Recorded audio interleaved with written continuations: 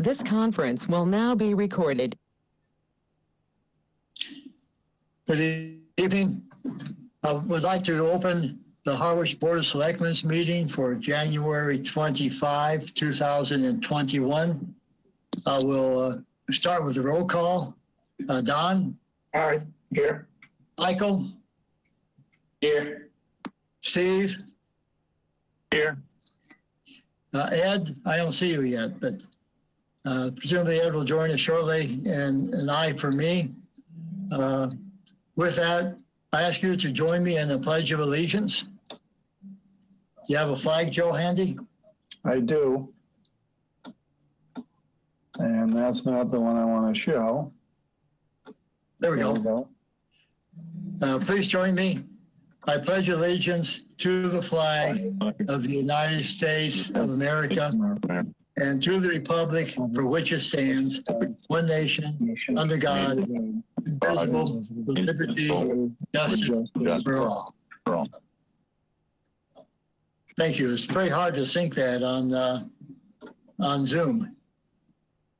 Before we move to the next items, I asked Don to make a statement for me and for us. Don? Thank you, Mr. Chair. We take note tonight of the passing of yet another treasured member of the Harwich community, Senna Fernandez. She was a hometown product and attended Harwich School. Amongst her many accomplishments, she was a founding member of the Harwich Housing Authority and was well known to all those who visited our then new community center in the late 90s as its receptionist. But I will always remember her as the embodiment of Harwich and Cape Verdean values. Nothing pleased her more than the success of her children. She will be missed by all whose lives she touched. And with that, I ask you to please join me in a moment of silence in her honor.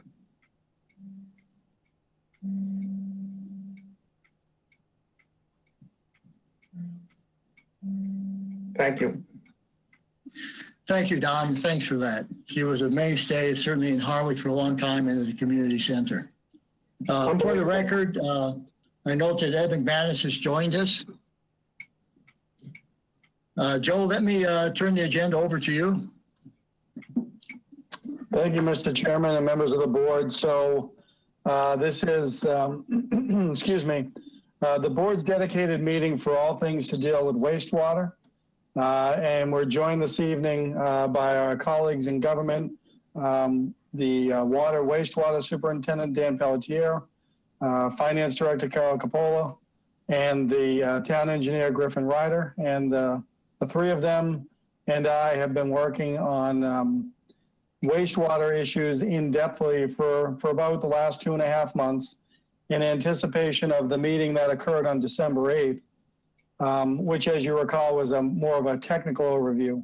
So this evening, Mr. Chairman, based on the direction from the board, we're prepared this evening to go over first a review of the comprehensive wastewater management plan, just give a historical overview of that, a brief update on where we stand on the CWMP's Phase 2, constructions 1 and 2, which impact upon East Harwich and Pleasant Bay.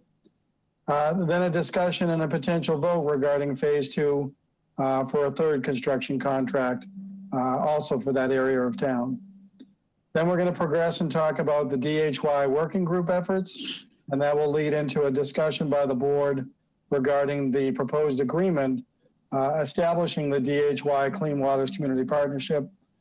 And then we have some financial summaries and schedules that our finance director has put together that we can review. And then last, but certainly by no means least, staff would be looking for a discussion from the board on next steps and what directions you'd like us to take. Mr. Chairman, as you know, I would also indicate that we're joined this evening by several folks, but also by David Young from CDM Smith. And David may perhaps be the best person to speak about some of the past actions and the historical overview generally, or take questions on the historical overview. So at this point, Mr. Chairman, I'll turn it back to you, and we have staff prepared to kick off the discussion. Thank you, Joe. I thought I would start with some historical perspective. This Anytime a project goes on this long, it's easy to forget how we started it and what some of our steps were. A lot have gone on, so I'm just going to hit a few of the what I think are highlights in a quick review. Just a note, Harwich established its first water quality monitoring program in the early 2000s, utilizing town staff and citizen volunteers. In 2007, a wastewater committee was established and CDM Smith hired as technical consultant. Committee members and town staff with resident input defined water quality issues to provide input into the Massachusetts Estuaries Project, or MEP, which is the basis of the Comprehensive Wastewater Management Plan. That's a key point because that gets confused a lot. The data modeling and basically all the items we've talked about is the basis of the MEP. CDM Smith was then asked to take that and bring it into reality. The MEP was funded by the state to collect data, utilizing environmental models along with scientific literature to address nitrogen loading issues as efficiently and effectively as possible. It's also important to note that prior to the MEP, when we first started in the early 2000s of noting our water problems, the inclination was to state that we'd have to sewer everything. With the MEP help from the state funds, we immediately were able to drop that to about 50% of the residents needing to have wastewater treatment of some kind. Let me note that we initially had concern that sewering the wastewater to meet water quality regulations or requirements would encourage unreasonable growth. It was agreed that potential growth should be determined by Harwich residents as voiced through resident input, zoning, the planning board, the board of selectmen, and ultimately future town meeting action. The CWMP was established as a framework to support existing needs and future vision of Harwich, was to not make these decisions or those decisions. Let me restate that. The CWMP is not a zoning or document. It's a wastewater, it's a water database and modeling to help do whatever the town wants. And it goes back then to zoning and town residents. Let me just summarize. The MEP does have a portion of that that has a build-out that we've been asked about. I know I've been asked about several times. With the exception of Pleasant Bay, the build-out figures that we see in our plan is based on current zoning. And by current, I mean that zoning that was in place in approximately 2005 when this plan was developed. The exception to that is Pleasant Bay, in which, in addition to the current zoning, additional residence commercial uses were added to that because at the time we being a town, was considering the development of an East Harwich commercial village. That's been delayed, so we can always go back and recheck those numbers. But the build out, again, is a comparison of existing flow and what we could do was current zoning.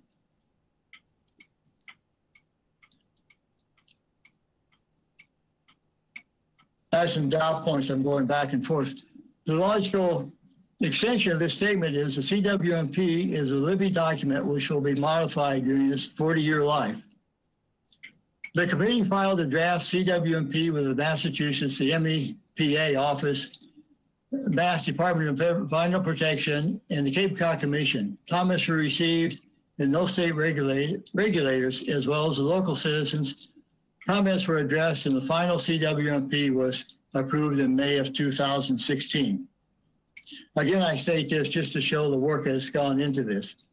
In the years 2010 to 2014, the Conservation Law Foundation brought several suits against the U.S. Environmental Protection Agency, and therefore against the Mass Department of Environmental Protection and the Cape Cod Commission. These complaints were that the Cape Cod towns were not addressing water quality issues, namely reduction of the nitrogen load, according to the MEP assessment of what is required to improve and sustain water quality.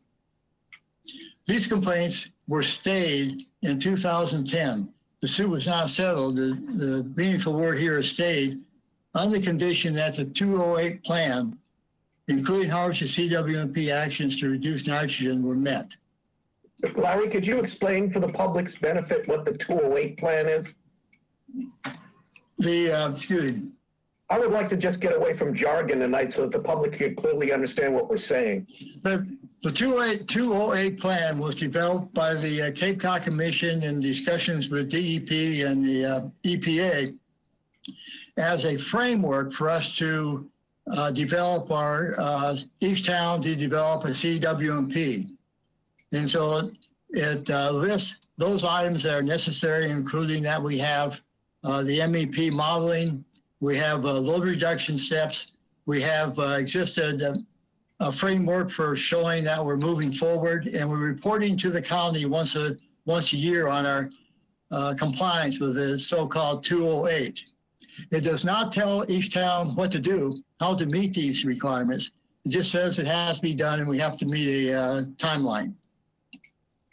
Thank you for that, Don, because there's always some confusion that the 208 in some way directs the towns what to do. It does not. It just says we have to meet our nitrogen reduction goals. Does that help?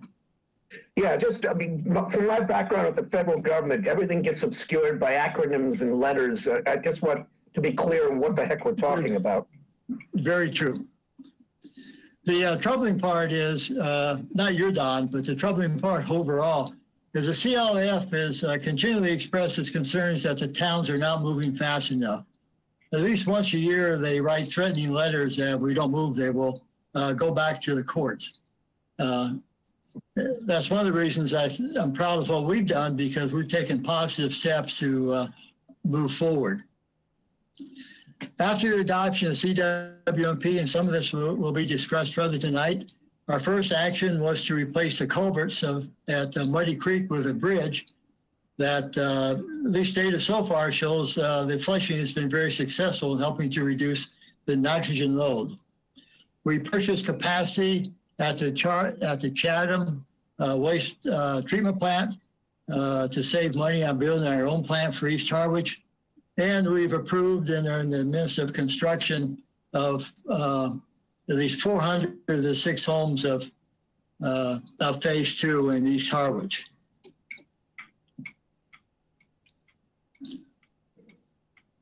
We're now looking at, we'll discuss later, and I think I'll stop there at the possibly joining Dennis and Yarmouth with a regional plant in West Harwich for us. Additionally, the drive is to meet our CWMP regulatory requirements at a reduced cost.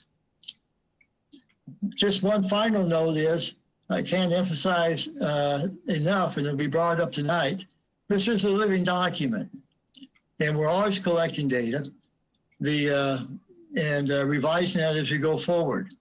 And I know, as Dan will speak to, there's hopeful signs that we may be able to meet our East Harwich requirements, for instance, by sewering fewer homes.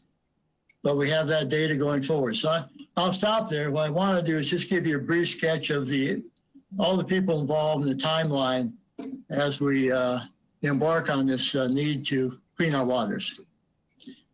Joe, that's mine, unless you have questions or comments about my brief history. Mr. Chairman, I believe we did get a request for folks to be heard under this topic. Okay. Sandy and Claire, please. Hello. Hi, thank you. Hi. I'm Clara McClarty, live in East Harwich. I feel compelled to speak about my growing concerns as a self-appointed voice for Harwich residents who have not been heard throughout this management plan process. As I educated myself about wastewater, I found many details, such as the 41% build out for East Harwich, that alarm me, and I would like them to be more widely known and understood. I learned about a Citizens Advisory Committee and an East Harwich Neighborhood Association who did try to bring forward these facts about costs associated with projected new construction and zoning changes, but were ignored and suppressed. The letter from them, which I have shared via email, was sent to selectmen back in 2013, and no changes were made in the plan. I would like to read a relevant passage from that letter on page 2. It refers to that 208 plan from the Cape Cod Commission in the part called Guidance for Local Wastewater Management Plans. The guidance instructs towns in the earliest stages of planning to estimate the cost based on current zoning and to estimate the cost of wastewater treatment for new growth. Later stages of planning should not begin until the town has addressed the potential costs of future growth, including presentation at public meetings, and concluded that the setting of the proposed growth flows is consistent with the community's willingness to expend capital for future growth needs. Now, the reason the Cape Cod Commission and the state have these type of guidelines, and they are also reiterated elsewhere, is because the process and the community involvement is really needed. The impact of this plan will be profound. It is to ensure that the interests of a small group are not favored, that the community has a voice in these choices, which will set our future course and impact future generations. If it was a matter that could simply be decided by calculating costs, it wouldn't be such a big deal. It would be easy. But it really is about values, not just money or data. The conversation about how much new development we want to plan on goes beyond water flows, per capita costs, interest rates, and all the rest. There are so many important quality of life considerations that cannot be quantified.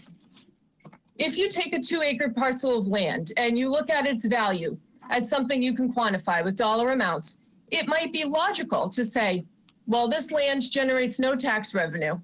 We need to fund our fire station, our school, our sewer system. If a big fancy house is built, we'll get more tax income.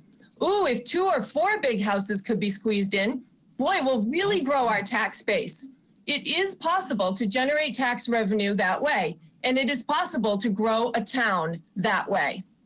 For me, if you said to me, Clara, Sandy, great news, your home is now worth $1 million. Here's your tax bill. Oh, you can't afford it. Your kids can't afford to live in our community. Your neighbors all moved away to Maine. Oh, don't worry. You can sell your home for $1 million and make a huge profit. Isn't that wonderful? No, it would not be wonderful to me. I planted hickory nut trees and I designed a bee-friendly, perennial, food-producing garden.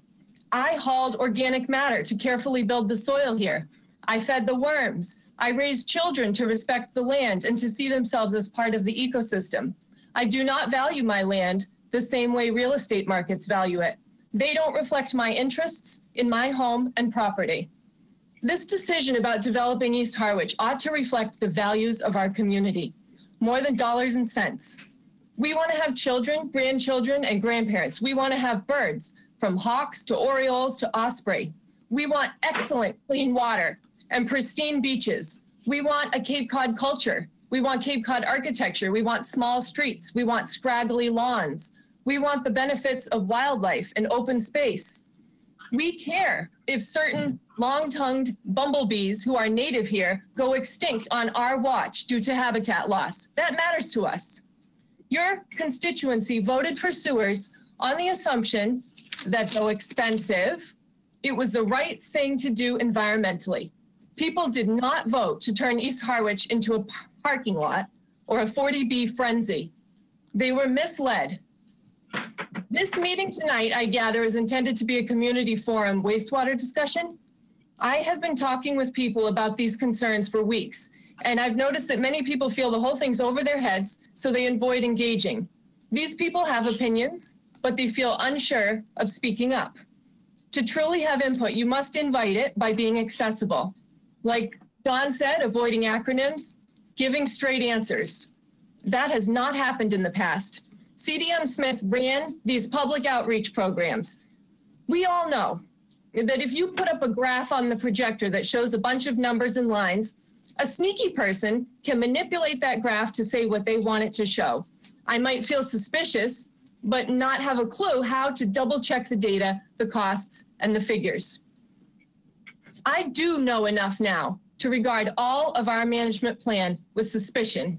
I know that build-out assumptions were underlying every calculation, but the numbers were stated again and again to just be reflecting the estuary project data. I know that land use controls, although they are inexpensive and environmentally effective, were not used toward reaching our nitrogen limit goals. I know that some data that was used was just sloppily inaccurate. I know that options like IA and composting were given a totally insincere evaluation. I have confirmed these things with professionals and scientists. If you insist on plowing ahead without revisiting this shabby plan, I will vote no on all of it. It will be no on DHY, no on every budget item. I will do my best to get the word out to others about what is happening. We need to have admission that this comprehensive wastewater management plan wasn't done properly, that some people in town sneaked their own little pet projects into the design, that things were never evaluated thoroughly from all angles, and the public was not engaged in the process meaningfully. We need to start over and consider the community and the environment in our design this time. I have to share a little quote from the great George MacDonald. It is one of the poorest of human weaknesses that a man would be ashamed of saying he has done wrong, instead of so ashamed of having done wrong that he cannot rest till he has said so. For the shame cleaves fast until the confession removes it. Thank you. Thank you for those comments. I would like to Sandy? state my piece. So in the introduction, I noticed that for the first time, Pleasant Bay was treated separately than the rest of the town, and that current zoning, we keep hearing that current zoning won't be affected, but tonight, just tonight, we hear that that didn't apply to Pleasant Bay. This is the first time I've heard that, and I've been following this for 2 years. If you look to the Board of Health website under sewer information in the Q&A format, it says, what if I have 2-bedroom house? Now I can add bedrooms once I connect to the sewer system. Can I add bedrooms once I connect to the sewer system? And the answer from the Board of Health, again, all of the properties connecting to the sewer in phase 2 are located in a water recharge area. The zone 2 rule of 1 bedroom per 10,000 square feet of property will not change. Connecting to the sewer will not allow for increases beyond what the current zoning and Title V regulations allow. The sewer system is designed for a maximum number of gallons per day to be piped to the treatment plant in Chatham. This number is based on current zoning and build-out parameters, flow neutral. No plans are in place to allow for increased density at this time. We're talking about Pleasant Bay for those people that are not familiar with phase 2 terminology. Now, if we contrast that with CWMP page 13-10, and I have to read this, I wish I didn't have to, but it's important to the discussion. In the East Harwich Village Center, updates were made to the MEP build-out assumptions. The town is evaluating options to increase development in this area, and several options remain under consideration. After discussions with local boards, committees, and town staff, it was decided for planning purposes to include 200 new residential units and 250,000 square feet of new commercial development above the existing MEP build-out estimates. The MEP build-out estimates are the results of meetings with the town planning staff that took place in 2006. The MEP staff developed the build-out estimates for the Pleasant Bay watershed based on existing zoning. Key word. And the Harwich Planning Department's understanding of potential future development. The MEP report detailing those estimates was then issued in 2006. Then in 2011, the town local comprehensive plan was completed and approved by the town. in the 2011 local comprehensive plan, the East Harwich Village Center was specifically targeted for zoning revisions. I'll say that again, specifically targeted for zoning revisions. That would result in updated build-out projections not found in the 2006 MEP report. The approval of the local comprehensive plan prompted the development of new build-out scenarios detailing the updated flows in the East Harwich Village Center. I'm just going to skip because this is, people are losing it, but what this accounts, if we skip down a little bit, it says, in addition to the build-out flows developed in the 2006 MEP report, the additional build-out flow allowance of 55,000 gallons per day is considered appropriate for the planning purposes. So in simple terms, for everybody to understand, the current zoning, according to the CWMP, or the town plan, if you will, is 15% growth. That would be current zoning. The ambitious zoning that has been baked into this pie is an additional 26%. We're talking 41%, or the 26% is equal to the 55,000 gallons per day, or 200 homes plus 250,000 square feet of commercial space. Now, we have to ask, what's the cost of this growth? You would think these answers would be readily available, but they're not. So there was an open letter titled Critical Letter that I sent out to the Board of Selectmen. This was compiled by the East Harwich Community Association, Harwich Conservation Trust, Association to Preserve Cape Cod Business Roundtable, and Friends of Pleasant Bay. This is what they found back in 2013. The wastewater cost impact of this new development in East Harwich is $20 million. This is supported by information included in the DCWMP. That was the draft edition. The CWMP states that the overall cost of this plan could be reduced by $50 million, provided half of projected town-wide growth does not occur and stormwater and fertilizer controls are put in place. By the way, fertilizer laws were just enacted by the Board of Health, and I applaud their work, but it was 10 years too late, in my opinion. Therefore, we are requesting that the town of Harwich, back to the letter, sorry, the town of Harwich and its consultants be asked to provide the following analysis: a sensitivity analysis that projects wastewater flows and nitrogen loads from commercial and residential growth in East Harwich based on different growth assumptions, including growth at the level of build-out in the village center and remainder of the watershed under current zone, growth in the village center that is beyond build-out at current zoning without offset to that growth, and finally, the one I like the best, growth under land use control that reduces the amount of future commercial and residential growth below existing zoning for East Harwich. In summary, we need to understand future growth better. The numbers, as my wife has said, have been shoddy. The CWMP plan is not a good plan. And if you're building a house on a crummy foundation, everything else is going to be unsupported. So we need to take a closer look at this with a good foundation. We cannot evaluate DHY. You know, I've asked questions of different members of the town leadership. You know, what if we, we want to send 300,000 gallons per day to DHY. What if we had sent that to Chatham and we had dealt with East Harwich, which didn't need this kind of growth, with IA systems? None of these scenarios can be properly evaluated. Nobody can give me clear answers on these types of questions. As the letter stated, none of these questions have been properly answered. In order to properly evaluate going forward, we've got to take a hard look at the CWMP.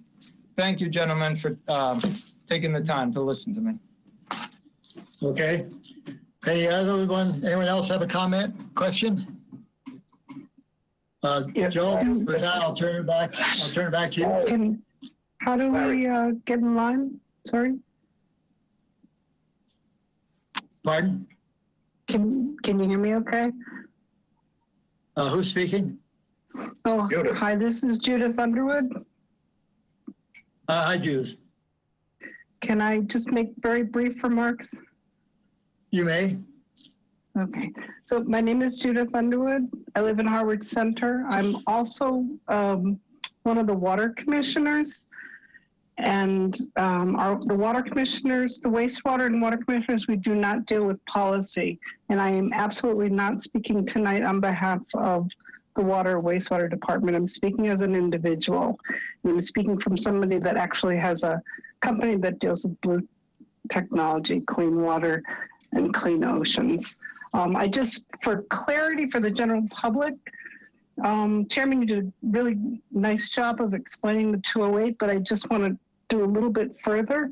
208 actually refers to a piece of the EPA law that went into effect during the Nixon administration. And in those lines, it talks about clean water and finding pollution from single source.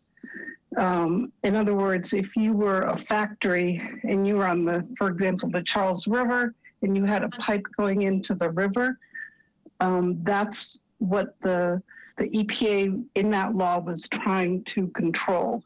At that time, it really was not thinking about septic systems. So fast forward 40 years, here on Cape Cod, we are 85 to 90% septic system. And because of that, as we all know, there's too much nitrogen and phosphorus because the septic systems, although they do a great job with biologics, they just can't keep the nitrogen and phosphorus in. So what the CLA did was they created a lawsuit and they focused on Cape Cod because it's high value property. And they didn't, for example, focus on Western Mass that is also septic system.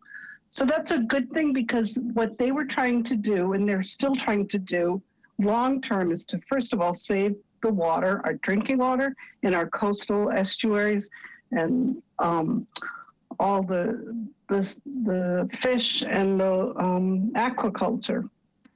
But they're also trying to make a change in that law so that the pollution, our human pollution in the form of nitrogen and phosphorus, will also be taken into account into that law.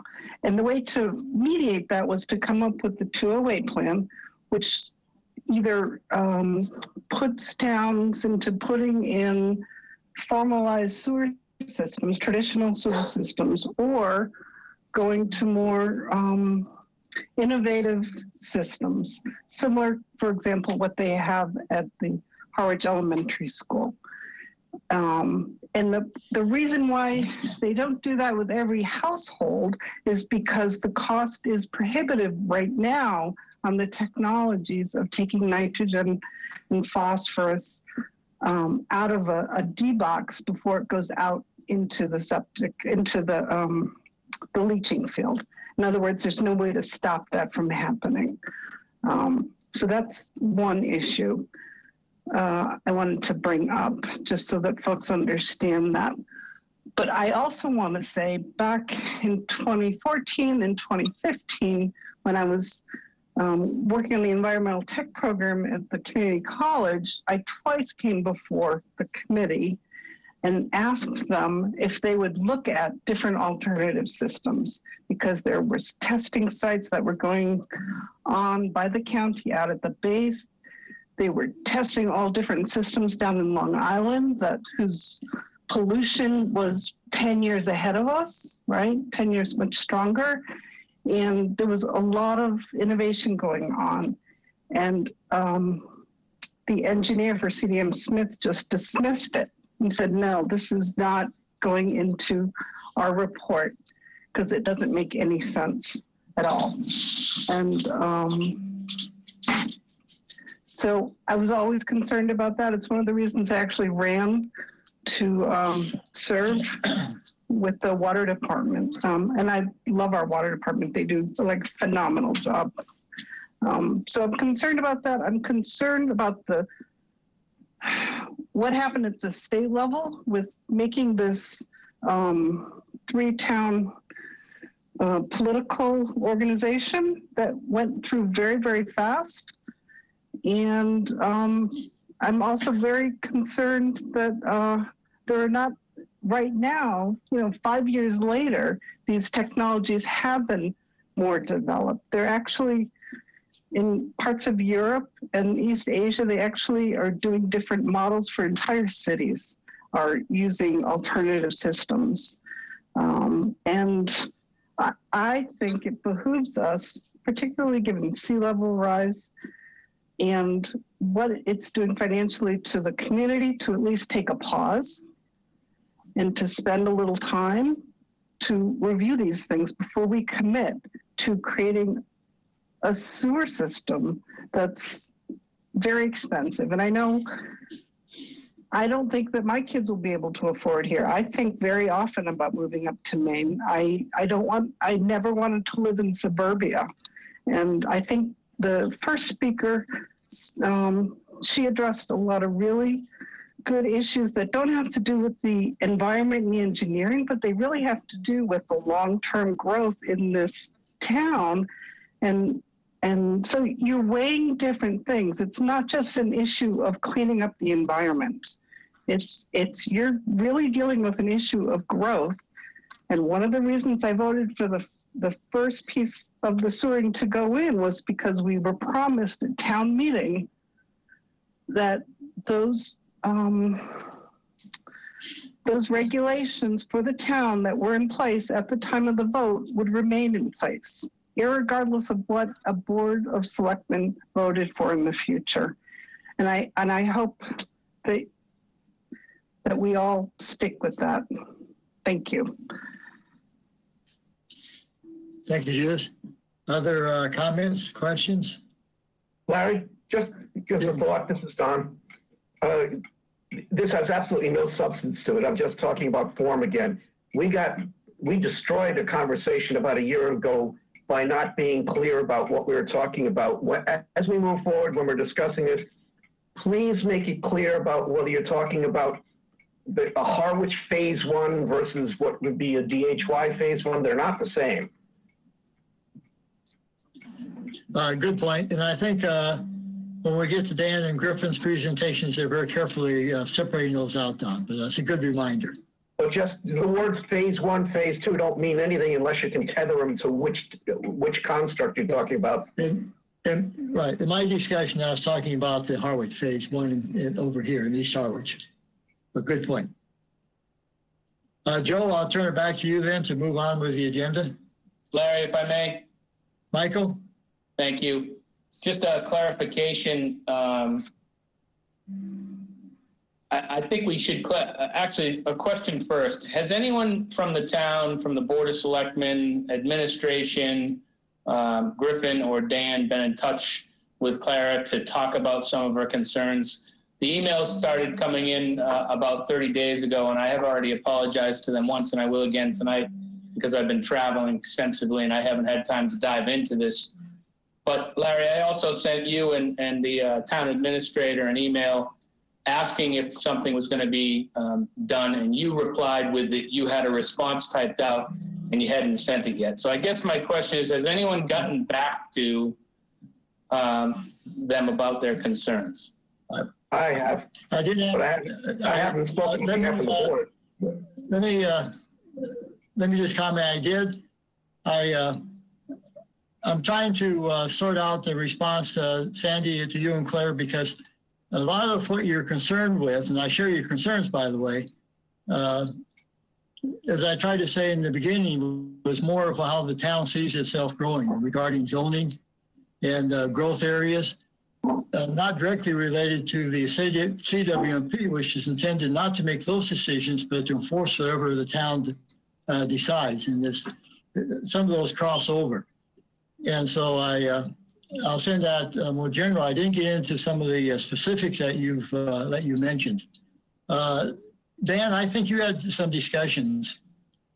Yeah, I had reached out to McClarty's. I think it was actually prior to when they actually sent the letter, and have spent a fair amount of time between then and now discussing all these various things with them. Dan's been very helpful, but the concerns remain. And some of the things were other specifics in our letter, like about the 10-year time of travel. Our whole sewer plan is designed in such a way that none of the benefits would reach the bay until after 10 years from the time we hook up. And other things like that seem to be just very ineffective approach if it's an environmentally motivated, you know. Let me respectfully suggest that you go back and reread the time of travel document, because that means that the part closest to the estuary will get there right away. It'll take 10 years to get it all there. And so I think maybe, I just ask you to go back and review that. No, that's not correct. I'm sorry, Mr. Chairman, that's not correct. If I may, I don't want to debate now. I just would like to go. I'll go back and review it too, but I'd like to go back and have you review that. if I can finish, Larry? Michael, yes. Thank you. So I think their questions warrant, and I know I mentioned this in the email, but we have a very or fairly highly paid consultant as well as town staff that can address some of this. As far as the zoning goes, I want to tell everyone else that's on here that that in order to change zoning in East Harwich, it will take a 2/3 town meeting vote. So it's not going to automatically change zoning because there was some build out factored into the CWMP. And lastly, Larry, I appreciate your comment about it being a living document. It is a living document, and I appreciate their input on this, and I appreciate the questions because I have a lot of the same questions at this point. And as we navigate forward and we're looking at voting contracts or partnerships with other towns tonight, you know, going 30 days or whatever it's been since the first email without a response. And again, from our, and thank you, Dan, for your time with them. Without a response from the board, I think is going to backfire on anything future that we do. And I will tell you from everybody that I spoke to today, there's a huge lack of trust in this Board of Selectmen. And there was some mistakes made in East Harwich to the tune of over $10 million that we've touched on. We haven't apologized for it. And again, as we navigate forward, I'm getting the sense, actually I won't say that, but we're talking about a new partnership before we finish the deal that we already signed on for. And to quote Conservation Law Foundation's, the head lawyer involved in this prior to the stay at the 208 meeting in Hyannis, that he's barely on board. And I would point to Boston Harbor cleanup and look at what they did. So the Board of Selectmen didn't intentionally put a CWMP together to spend taxpayers' money. There was some thought put into this, and it is and has always been a living document that can change. And I would ask Dan Pelletier if we could do a little bit of research on some of the alternative technologies that Clara has spoke about, as well as Judith Underwood, because if from my reading, none of them have been approved by the DEP yet. Now, maybe they're on their way to getting approved, but we also have to satisfy DEP in our decisions. And I don't think suing the whole town is our answer, and I hope that we continuously look at alternative technologies, but they have to make sense. And the Conservation Law Foundation has said it. They're not going away. And they didn't go away in Boston, and I believe Boston spent equal to what they spent on cleaning up Boston Harbor on legal fees. And that's something that me as a taxpayer would like to avoid. Larry? Thank you, Michael. I need to make a comment about one thing that Michael brought up, because I would like Michael to have been right, but the zoning in East Harwich has never been the limiting factor on what we can build. Anybody who's familiar, I mean, I was on the planning board for this. It was designated a state drinking water resource protection district. That actually has been holding back the growth, not the zoning. The zoning actually allows for more than the drinking water resource protection district would allow. My concern is that somebody someday is going to sue their way into doing more because we've got pipes in the ground.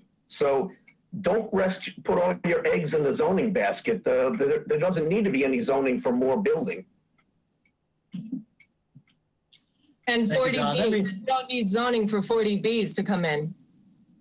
Yeah, let me, Michael, just to follow up one point that you made that I think is an important one, is that any sewering plan it's not a one-size-fits-all. We're certainly spending a lot more time, and I think it's much more relevant to talk about, let me say it differently. Sewering has a lot of advantages where it's densely populated, more densely populated, not at all in the more rural areas. And so we need to be careful to look at what makes sense to get the job done, save money, protect the environment. No one's, it'd be a big mistake to say any plan is relying on one over the other. Other comments? Thank you. Let's move on then, Joel, to the next part of your agenda. I'll turn it right back to Dan to navigate us through the next steps. I'll take this over here. So you guys have heard over the past year and a half, many of you folks have heard me talk about construction contracts 1 and 2. So I've been working, me, the town engineer, with Dan, the wastewater superintendent, and DPW and other town staff to, as well as our consultant, resident engineer, to manage the construction of contract 1 and contract 2. Now these, when I reference phase 2, we're talking about the CWMP and not DHY for this area. So contract 1 was awarded to Robert P. Auer. That project started in July. Well, I guess it started in about August of 2019, but I think the contract was signed at the end of June, beginning of July. We are looking for substantial completion as a 2-year project. So substantial completion will be done in July of 2021. We are on track. The contract value is about $11.6 million, and it's about 80% complete. I think most folks in East Harwich saw the disruption with roadways over the last year or so. I'd like to report with contract 1, all the pipe is essentially in the ground. The last bit of work that needs to be done are associated primarily with pump stations. There's 2 pump stations in contract 1, as well as 2 in contract 2. So as we move into the spring months, contract 1 will be wrapping up with the completion of the pump stations that are associated with contract 1. There's one on Route 137, and then there's one also off of Route 39 on Spence's Trace. And contract 1, so some of the numbers we have for contract 1, there's 275 parcels within contract 1, which equates to a total estimated flow of about 57,250 gallons per day. So that's contract 1. Contract 2 was awarded to RJV Construction. Dan, I lost you there. There you go. This project started a little bit later. It was bid in the fall and awarded in the winter of 2019-20. Estimated to be complete in June 2021. It's a little bit of a smaller project, so the timeline is a little bit shorter. It's about 1.5 years as opposed to 2 years as with contract 1. The contract value is about $6.6 million. And of which about 3.6 has been paid to date, equating to a total percent complete of about 55%. With this contract, not all the pipes are in the ground yet, but they've got a good portion of them done. Similar to contract 1, after the pipes get into the ground, they will be flipping over to focus on the pump stations. There are 2 pump stations in contract 2, and they are both along Church Street, sort of the upper and lower portions of Church Street. There is one other, well, there's 2 other elements of phase 2. I will touch on one of them before I pass it over to Dan to talk about contract 3. The other element that we've talked about over the last year or so with the board at some of these meetings is the Cold Brook Echo Restoration Project. Now, that's an important project because that is a project where we're not putting pipes in the ground. And it's not necessarily alternative technologies, but it's an alternative approach where we can manage it. So the way that this is working in Cold Brook, which is off of the Cold Brook Preserve, which is off of Bank Street, and kind of navigates its way over towards Hoyt Road and towards Route 28 in Saquatucket Harbor. That area is going to be restored with an ecological restoration approach that not only helps to address for sea level rise and things like that, but it will address the incoming nitrogen in groundwater flow. So Title V septic systems that are upstream of this area that would, in the past would have flowed under the ground out to Saquatucket Harbor will be intercepted with a number of sort of deep ponds that will be built within the Cold Brook Preserve. And this is a good project because it isn't pipes in the ground. You know, we are trying to diversify, you know, the projects that we are doing to meet the CWMP. And this is one that is an eco restoration project.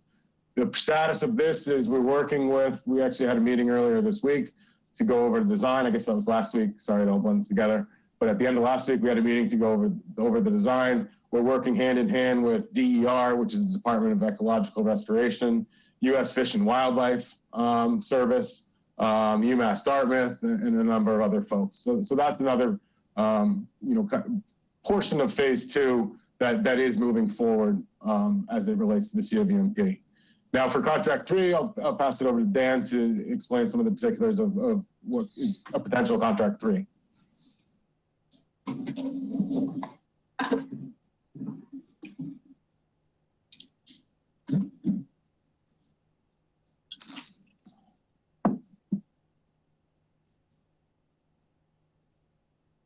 Dan, I don't know if we can hear you. My apologies. Yep. Is that better? All right. Yeah. So as I'm sure everyone is aware now that the second construction contract in East Harwich was ultimately broken up into 2 smaller contracts, leaving what you have in front of you before you tonight, which is the third construction contract highlighted in yellow. So we still, as everyone's aware, don't have a start date on that. But it was estimated to be $8.4 million remaining in construction. There's an additional 213 parcels and an estimated flow of another about 38,000.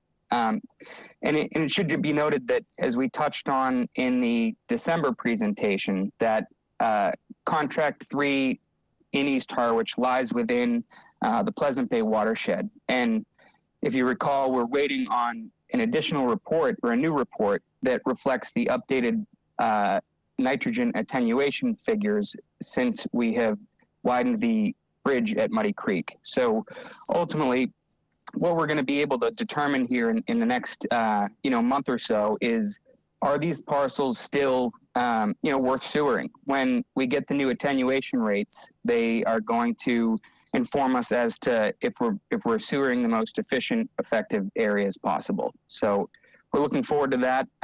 Initially we're anticipating that report the middle of the month. I know we scheduled a meeting with the Pleasant Bay Alliance. I believe it's in next week or so to discuss that. So I guess I would turn it back. I'm sure there's going to be questions with respect to contract 3, and happy to answer any. Larry, if I could, this is Joe. Yes, please, Joe. Before we open for questions, I just want to build on the one thing that Dan mentioned that I want to speak directly to, and that is the proposed contract value for contract 3. That figure of $8.4 million was derived well over a year ago when it was anticipated for this question to come before the town in the regular May 2020 town meeting, which we know was not regular and did not occur then, and it was part of the capital plan. So we fully expect that dollar amount is woefully low. However, rather than take a stab in the dark at the price, I made the decision to have that dollar amount be consistently referenced throughout. So tomorrow night when the board goes over the capital plan, we still show contract 3 at a cost of $8.4 million. I just want to put it out there that fully understand that cost is expected to go up, but it has not been reevaluated pending this discussion, quite frankly. Thank you. Joe, could I add to that? If I'm correct, if the data information that Dan is considering, if that comes in and shows we need the sewer less, the value in fact could be less than 8.4 because we'll be doing less work. If that's correct, the reason I say this is that if we move forward with a warrant article, the cost at this point would be it's basically a place setter at this point. Yep. Larry, I have a question. Yes. because this is a fundamental question. I believe the McClartys brought it up, so I'd like to hear an answer. I think it's going to wind up being a question that's thrown to Dan, but is everything that we're talking about doing in East Harwich going to be credited under the remediation goals that we have from the state? I can start and turn it over to Dan. But Dan's been working what waters, it's been the Pleasant Bay water discharge permit, basically, which we've made a commitment in how much nitrogen we're going to remove from Pleasant Bay. And yes, if we can demonstrate that we're removing less, we do get credit for that. I'm talking about the parcels, Larry, not the overall. I'm talking about is every parcel that we've identified for remediation heading towards a goal of what we have committed to. So, Larry, if you want me to... Go ahead, yes, go ahead, Dan. All right, I'm going to, if I can, just quickly pull up another image so I can make the discussion, I think, easier to understand. Bear with me.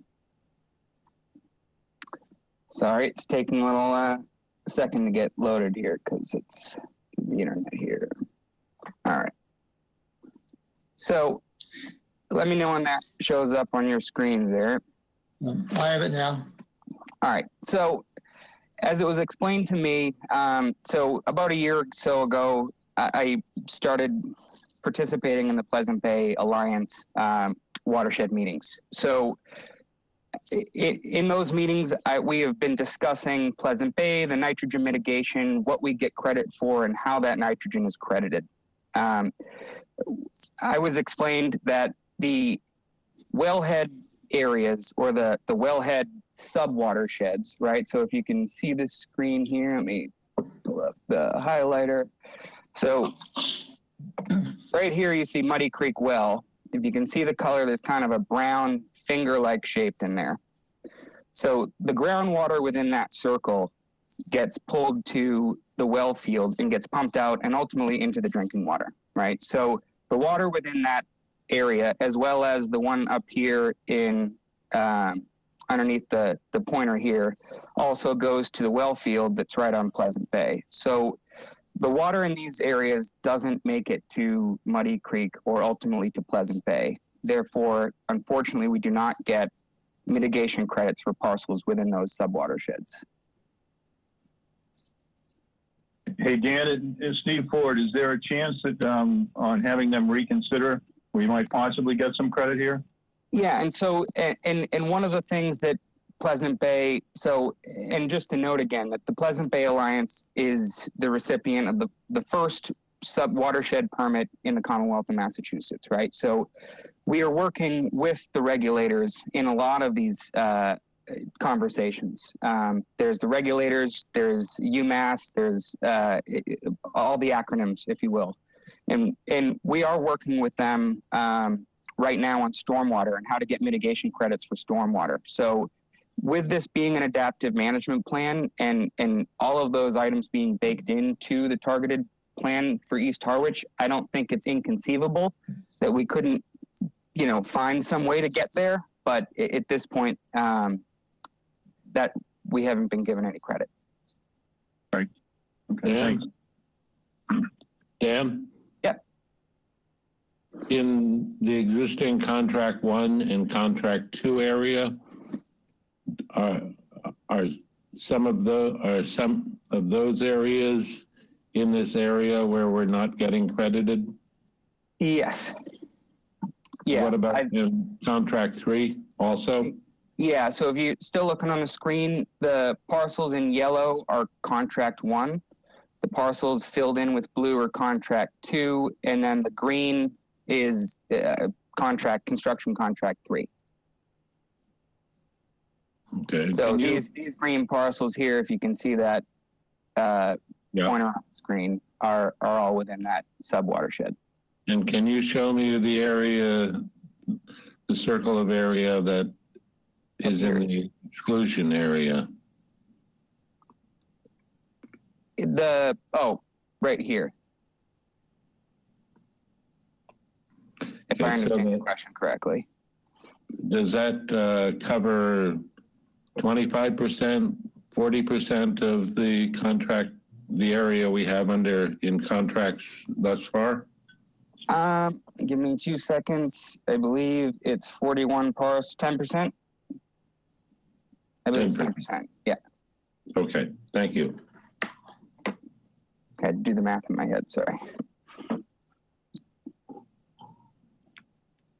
I was wondering how many houses roughly are being sewered that we don't get credits for. And also, I just want to say, I wish instead of asking if we could possibly get credits for doing something, if we were instead saying, what is the most effective thing we can do to clean Pleasant Bay?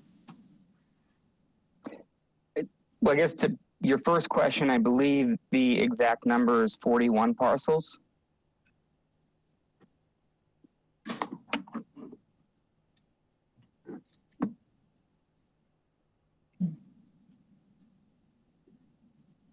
Did you get that? Yes, thank you. Okay.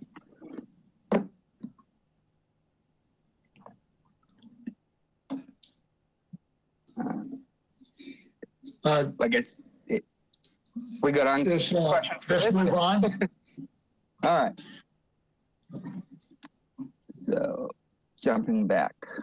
All right. I think for updates on the DIY working group, I'm going to turn it back to Joe. Let me just forward here.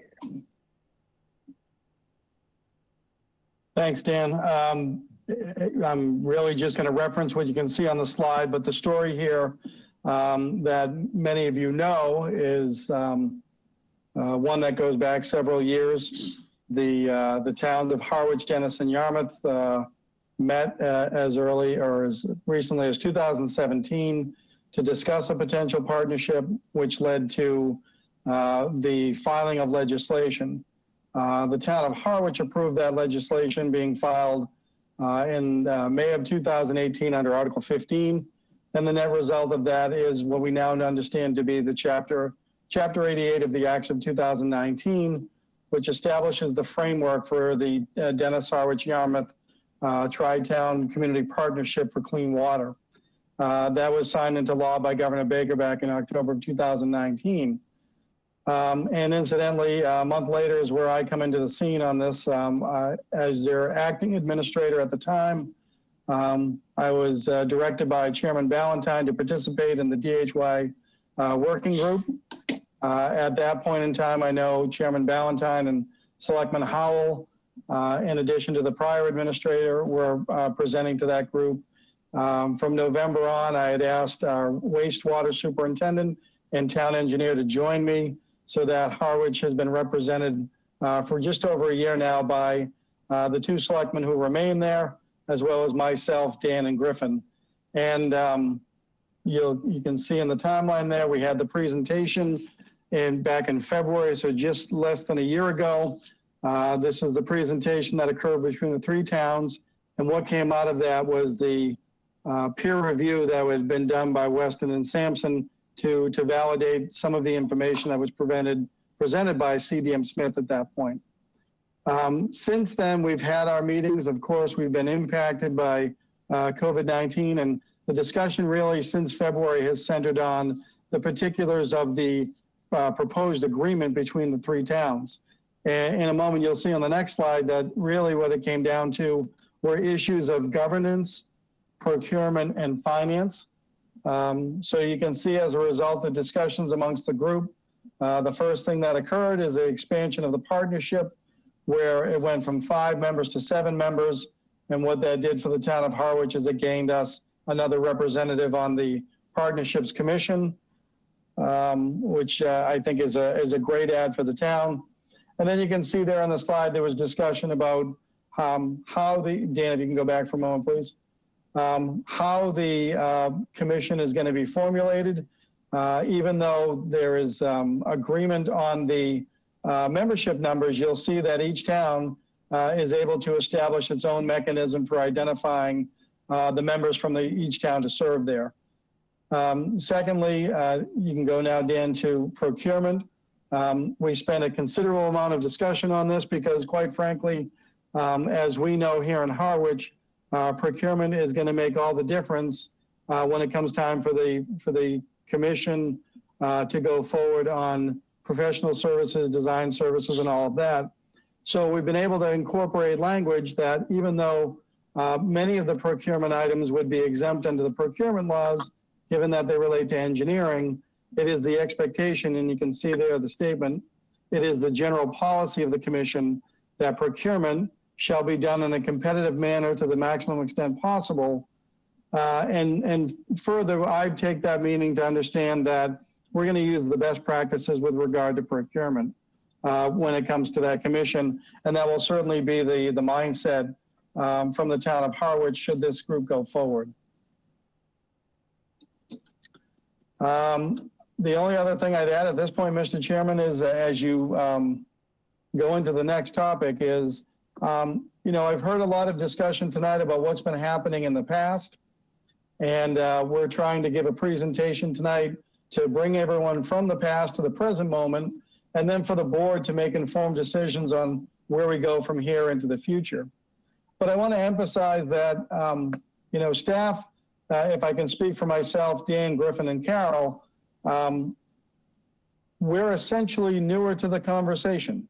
This conversation's been going on for a number of years, and in most cases, the four of us have been actively engaged in this for a little more than a year.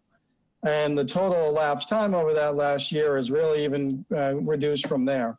And so I understand the frustrations that I'm hearing. What I think staff is hoping for this evening is that as you get into the next topic on the agenda, and then after you hear the financial summary information, that the board takes some time to really get into a discussion on next steps, and more importantly, direction for staff. It isn't that the four members of which I'm a part of have been advocating for one program or project over the other. Rather, your staff has been approaching these projects to try and get as much information as possible and vet it so that when it comes time for the board to make decisions, we can offer that information and lead the board to come to some conclusion based on the information gathered. Quite simply, we need to take our direction from the board, and we need the board to tell us what your next steps are going to be. And so I use that, Mr. Chairman, as your segue to the next topic, unless there are questions on the DHY working group. Any questions on the working group? Don, is that? Well, I do have two comments. So the first one is that Joe's absolutely right. The people who are staff with us now are different from the ones we started with. I entered into this thing a little ways into it myself, and I was mostly interested in answering the question, what if this past town meeting, what does it look like, and what do we really want the governance to look like? But the public shouldn't be, we do this a lot with words mean something. We keep calling this a partnership. It's not a partnership. It is creating a district or an independent commission, which we contribute members to, but it has its own governance and it has its own ability to pull money from the town absent our agreement. All we have is the representatives that are there to represent our interests in the town, but it's kind of like a port authority. It is not a partnership. Mr. Chairman, if I can just follow on that, just to explain, the references that are in the agenda as far as staff goes is derived directly from the Act, from Chapter 88 of the Acts of 2019, which the title is an Act establishing the DHY Clean Waters Community Partnership for the towns of Dennis, Harwich, and Yarmouth. So I don't want anyone to take that staff is making up those words. I understand, I believe, Selectman Howell's point. What I'm trying to say is staff is merely making reference to the legal entity, if you will. And we're doing that to try and differentiate between all the other acronyms that are out there. So we know that CWMP is Comprehensive Wastewater Management. We know that DHY means the Tri-Town Partnership as evidenced by the Acts of 2019. I hope that helped. And my point was for the public's edification, they need to know how that word's being used in all those documents. And again, I'm going to say, I have nothing but admiration for what Joe and Griff and Dan have done. They've been a breath of fresh air. They're extremely honest, and I'm not trying to imply that they're trying to sell something by using the wrong word. But the public needs to know partnership was embodied in that legislation in a very loose way. Okay, Don. Thank you for that. Any other comments? Barry, could I make a comment? John Shorey here. Don, yes, please. Thank you, Mr. Chairman.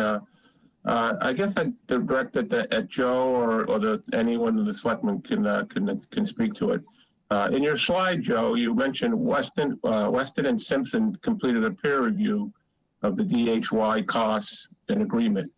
Can you explain what came out of that peer review in 100 words or less? I mean, you probably could have a whole topic on that, a night discussion on that. But was it good, bad, or back to the drawing board, guys?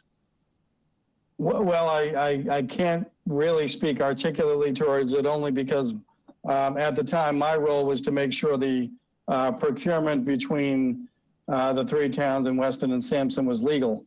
My understanding, and I'll look to others to bail me out, but my understanding is that it was agreed by the three towns that it's a good practice to use the peer review process to just do a not a deep dive, but a dive of some sort to just go through the mechanisms, the structure, and the forms that led to the DHY agreement process and some of the documents that were presented to the three towns.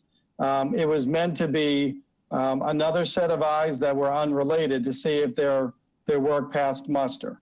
It isn't necessarily to say that the agreement is good, bad, or otherwise for any of the towns.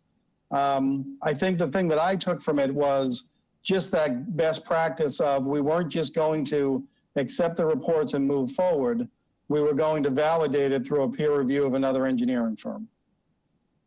And if Dan or Griffin can bail me out better, I'd love to have the help. Yeah, and John, I presume you're looking more towards costs. What their position was on that. Cost, design. Was it a good? Yeah, good thing or a bad thing? The one sentence introduction to their summary, I think, was ultimately the three-town partnership looks to make economic sense, and that it's an effort worth pursuing. To get in a little deeper, they did do a review of the methodology for developing some of the costs. Unfortunately, on Cape Cod, there isn't a lot to compare costs to, but they did agree in general with the way that the costs were derived, especially at the planning level that we're at. They felt that they were appropriate.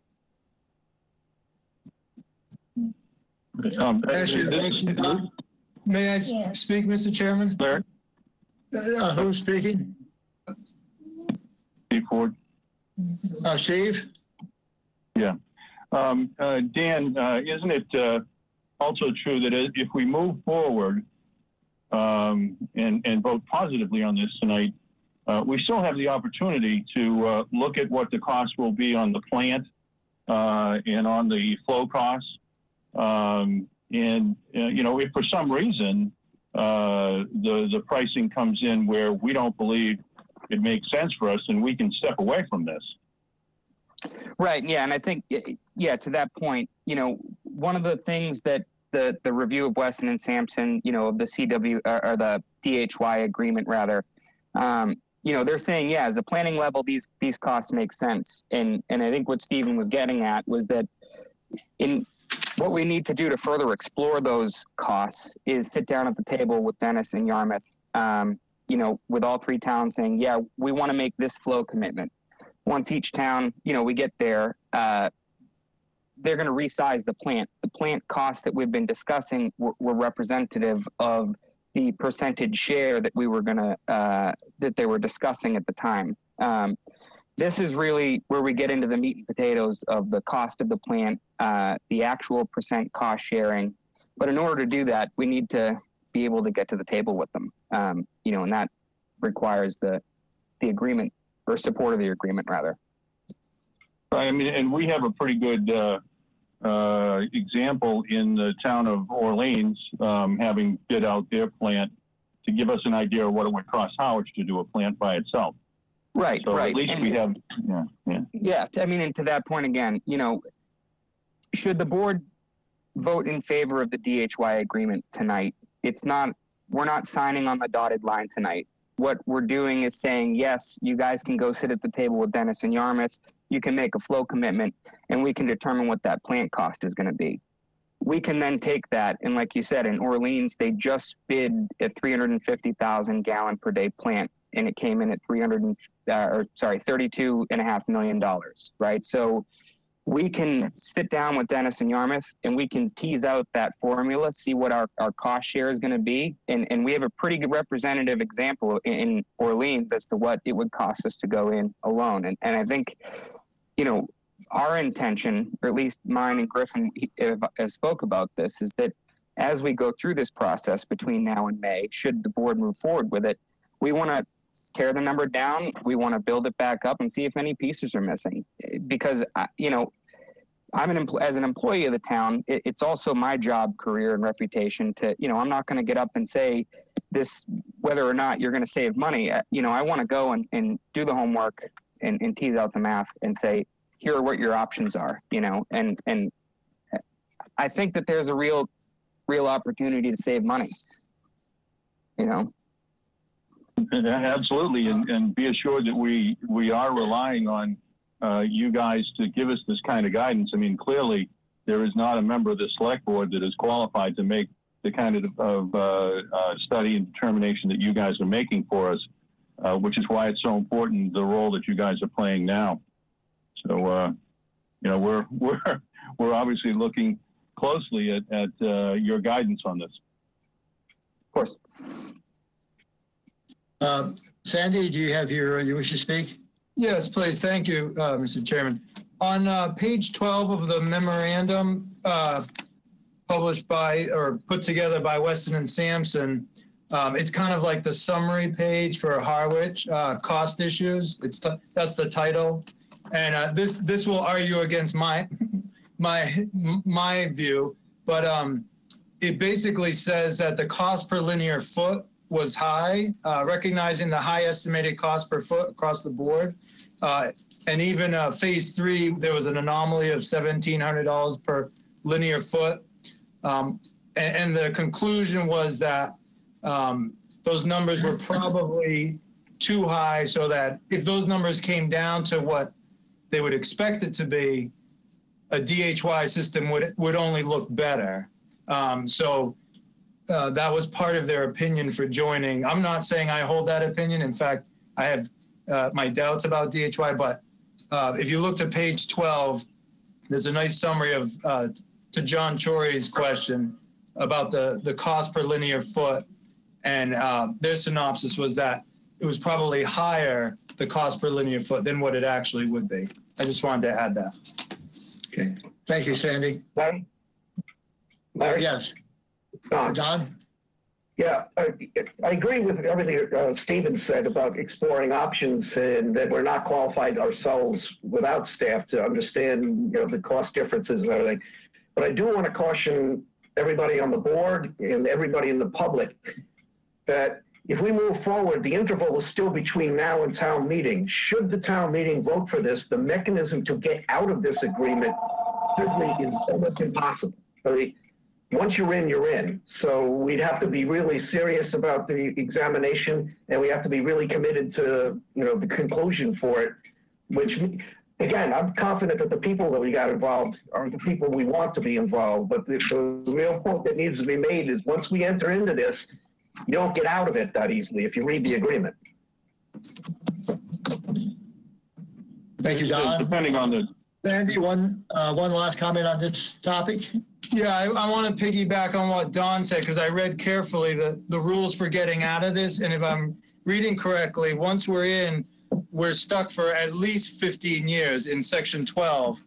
No ifs, ands, or buts. And if we want to get out after that, we're stuck with 3 years of cost going into the future, and it reduces by 1/3 year over year for the 3 years. So it's almost it's like suicide if we go into this and then decide to pull out. But can I speak to that, Larry? You can. Yeah. So just to provide a little bit more to that conversation. So when we're talking about DHY and what we're talking about tonight is making, should the board support the agreement, we'll be making a flow commitment for the initial build out of the construction plant, right? So that when we go out to bid, the district's going to bond the money to build that plant, and there's going to be bond payments on that for 15, 20, 30 years, whatever they bond it for. We are making a flow commitment today that we are anticipating we can afford to build the infrastructure to send that flow during this initial build out of the treatment plant. If in 15 years from now, when we're asked again, do we want to build, more capacity in the treatment plant, we don't have to say yes. If IA systems at that point in time have been approved through DEP and they're a viable option for our town, we don't have to commit additional flow 15 years from now, but we're not going to tear out the pipes in the ground that we've already put in. So we're going to continue to send say we commit 300,000 gallons this year. We don't ever have to increase that, but we're not stuck with having to sewer in perpetuity, if that makes sense. Okay. Larry, just one comment. Michael? Yes, please. Just a timing comment. If we vote this tonight, it's 4 months till town meeting. And I would say again, we found ourselves in a position, I think, even further behind the other two towns, granted that we're ahead on what we've spent on sewering. But we have 4 months, not only to have the staff do the work that you're all talking about, but then to educate all the public and to be prepared for town meeting. And I know we can't keep kicking this can down the road, but we've really put ourselves in the same position we were in on East Harwich. Though the numbers may be better going into town meeting, and we're going to hear the numbers next, 4 months, people.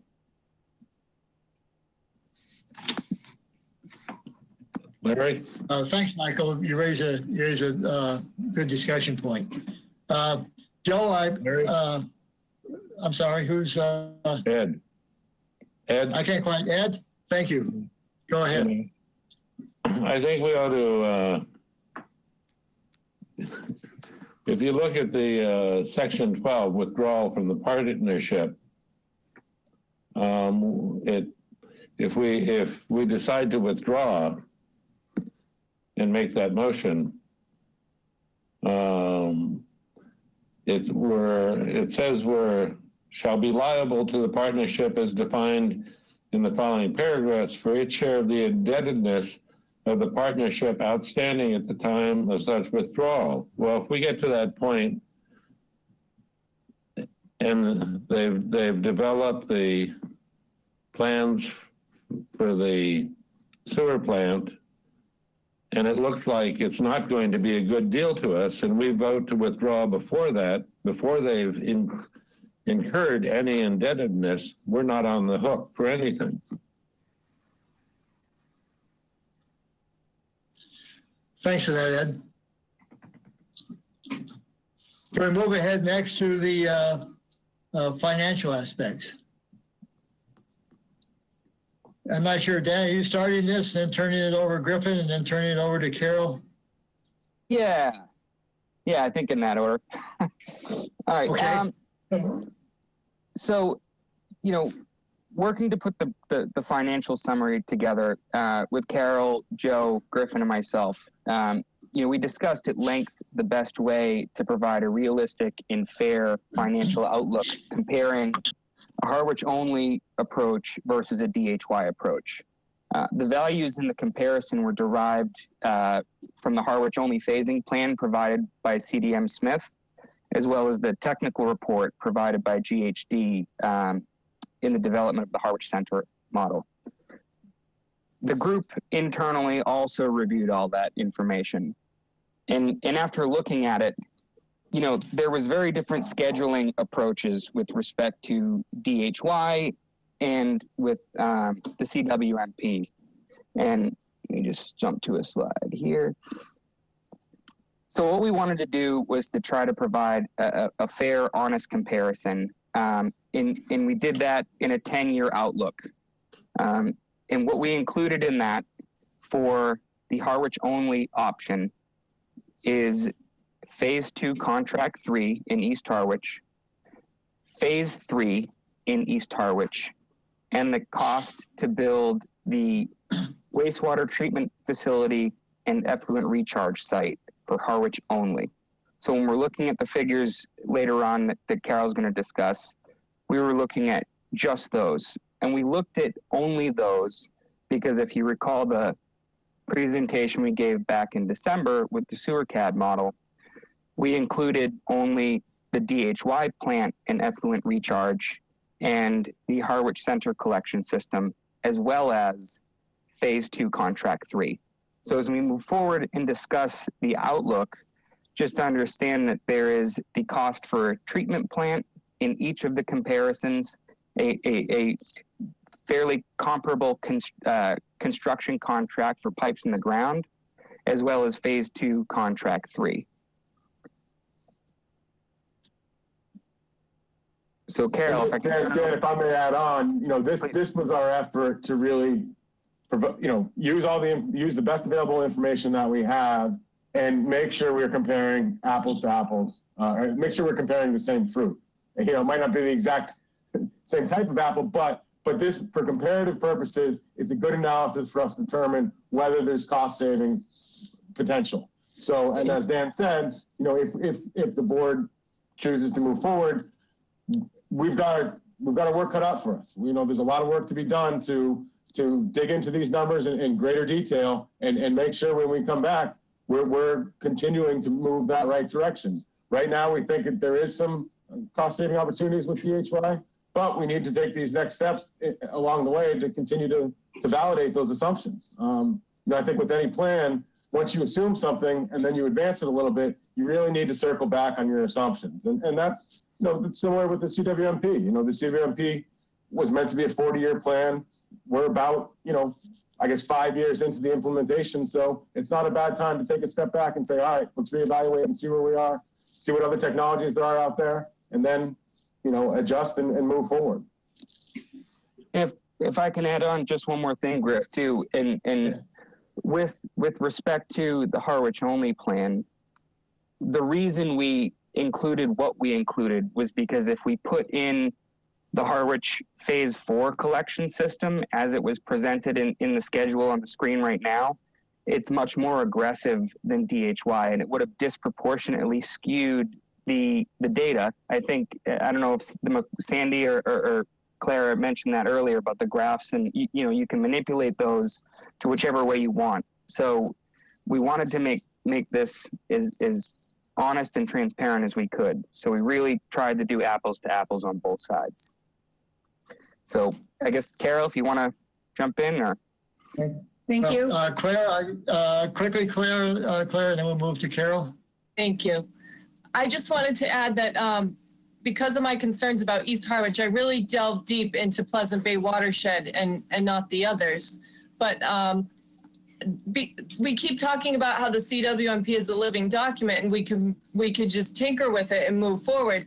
But if there are initial assumptions, like Sandy was saying, a foundational issue, like build out assumptions in the flows heading towards Dennis, and if no one ever evaluated the possibilities and the costs of actually limiting growth and not necessarily building out to current zoning even, then we haven't had that choice to evaluate that option. And so I find it hard to get excited about committing to DHY when initially, at the very beginning of all this planning, some of those choices were never even looked at, and people never got to discuss if they might prefer that. Larry, if I can respond to that real quick. Good point. Let me just, that's one of the reasons that we're moving forward with an 8-phase plan, to give us a chance to adjust going forward. Dan? Yeah, and I just wanted to note that with respect to DHY, you know, one of the things that we did do in this one, you know, myself personally, was go in and take 2013 to 2019 parcel by parcel water use data for the subject parcels that were proposed for DHY, and those were the figures that we used to generate the number we're considering for a flow commitment. It was not born upon any zoning or any other plan. It was strictly on what the average water use per parcel has been for the last 6-7 years. Okay, now let me move on now, Claire. We'll come back as we go. Carol? Hi, good evening. Thank you. So I wanted to let you know that the document that you have before you on the screen is only a partial of the total document that was prepared by CDM Smith. That document, it was titled, or is titled, Details of Harwich Only Phasing Plan and DHY Phasing Plan Costs.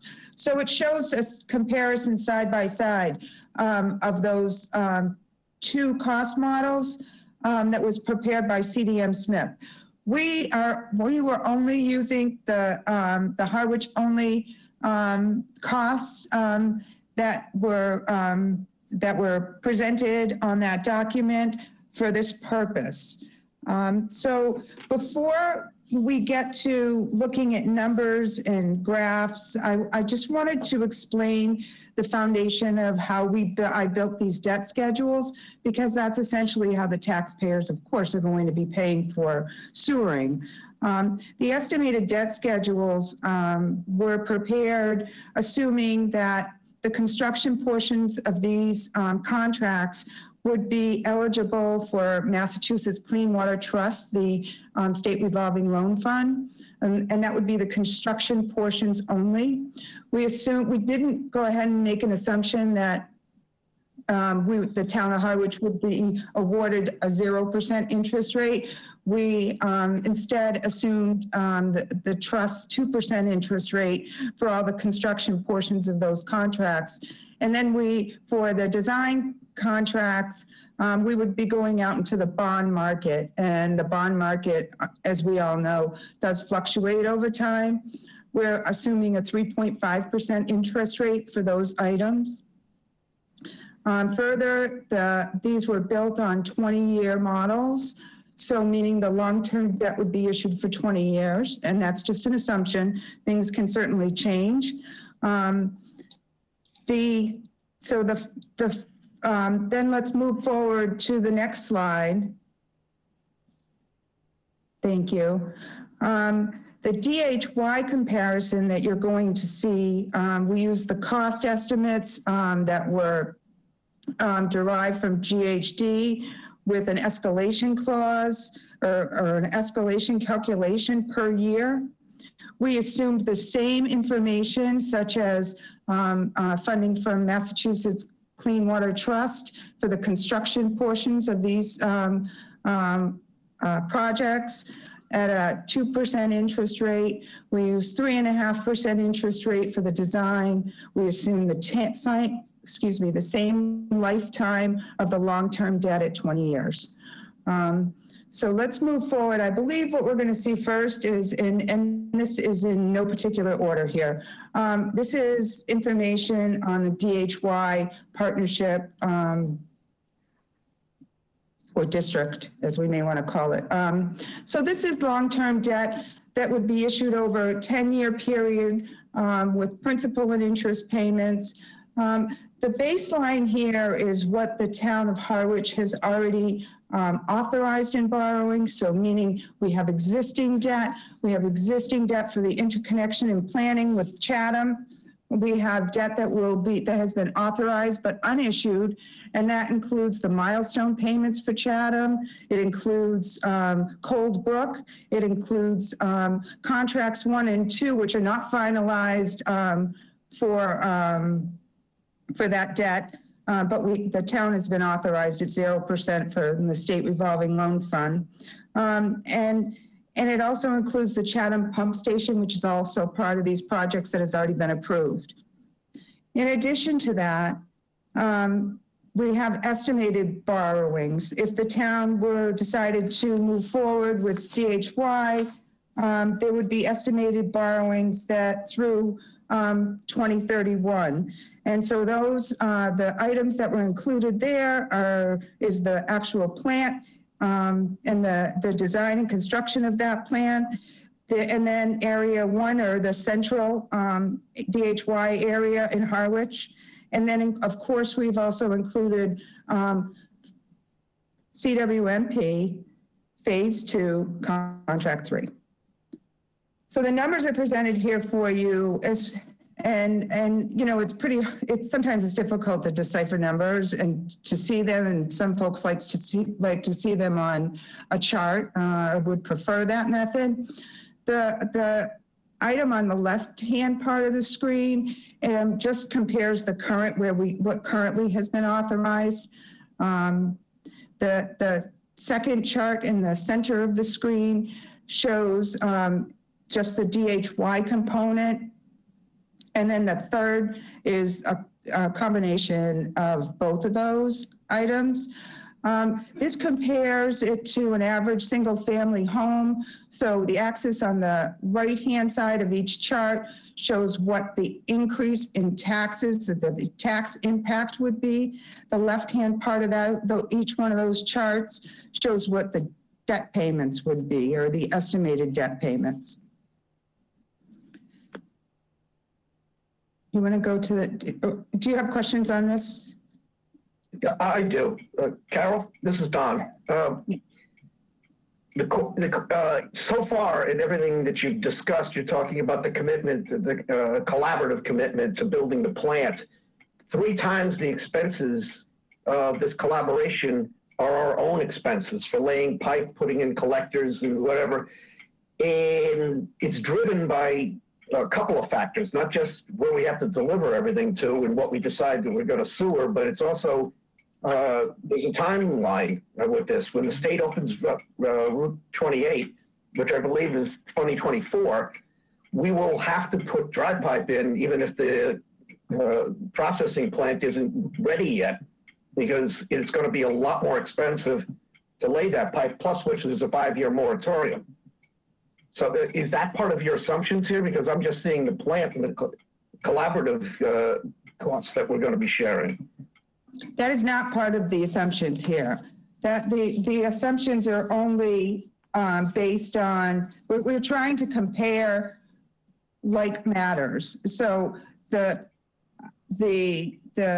CDM Smith outline and timeline, I do not believe included that either. So we were just trying to compare, like, you know, like Griffin said, apples to apples as best we could. I get that, except that the borrowing has to be accelerated forward in order to be able to accomplish the things I just said to you. And that cost is 3 times what the cost of the plant is. We're going to be moving our debt instruments forward by several years by resequencing this plan. Dan, I would ask Griffin or Don, ask Griffin and Dan to chime in, but I believe the DHY partnership numbers do include the collection systems. But not the pipes. Yeah, so they do. So, and that's what we included in both of these is the Phase 2 Contract 3 pipes in the ground, and in the Harwich only, we also included Phase 3 pipes in the ground and the plant. And then for DHY, we included the DHY plant, Phase 2 Contract 3 pipes in the ground, and DHY Harwich Central pipes in the ground. So that's what this reflects. Now, to your point, yeah, we did not capture the Route 28 component in here. And that kind of harks back to the summary at the December presentation where I was talking about, you know, breaking up these, instead of doing massive projects, do smaller ones more frequently. And we've reached out to Mass DOT about doing, you know, being a non-participant for the sewer as well as the water in that section of the project they're doing. You know, and we're just not at a point yet where we even have a dollar figure from them or advance those conversations yet to include them in this presentation. However, with the idea that we can do these smaller more frequently, that would allow us the flexibility to adapt and pick something like that in as we continue moving forward. And I guess if I could add in just a little bit too, if we do end up going that route, we might want to delay one of our other segments here, so we're offsetting, the borrowing by not just going in all at once. But that's something we'll have to sort of evaluate as we continue to get more information. Dan? Yep. Who's That's Ed. Ed? Go ahead, please. So,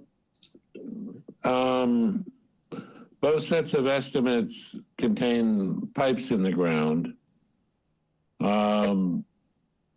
You didn't include a factor for the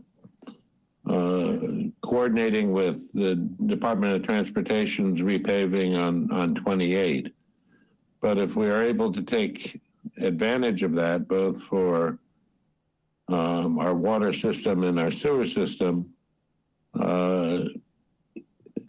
does that represent a savings if we have to basically dig up a street and put in our pipes and repave it ourselves? Yeah, I mean, if we can participate in MassDOT's project, it would save the town millions, just in pavement restoration alone. And to extend that further, if the sewer project combined with the remainder of the water main project on 28 all the way down to Lower County Road, instead of repairing the pavement twice, we could repave it, once.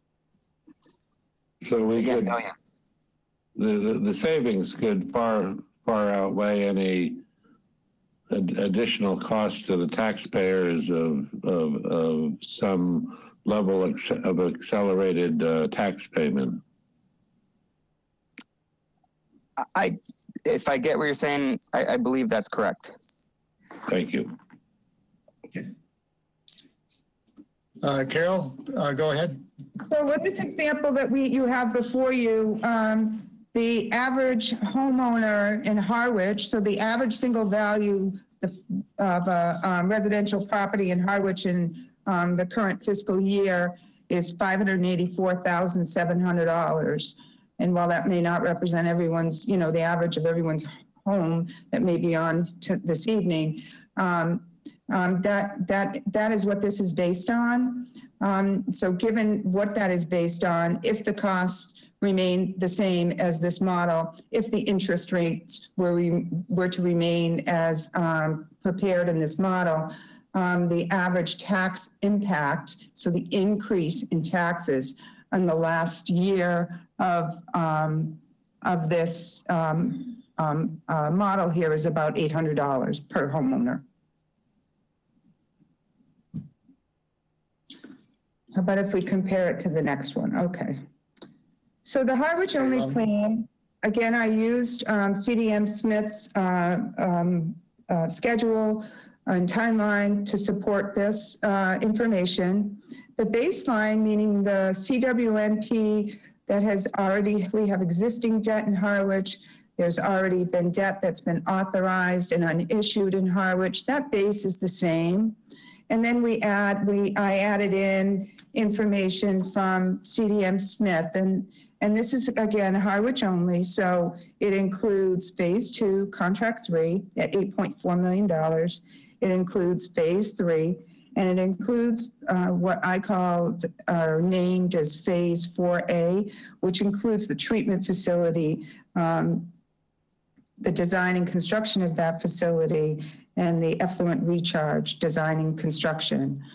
The information presented here is over a 10-year span, so it certainly doesn't include the entire project, and nor did the prior. It's based on the interest rates that I had mentioned before.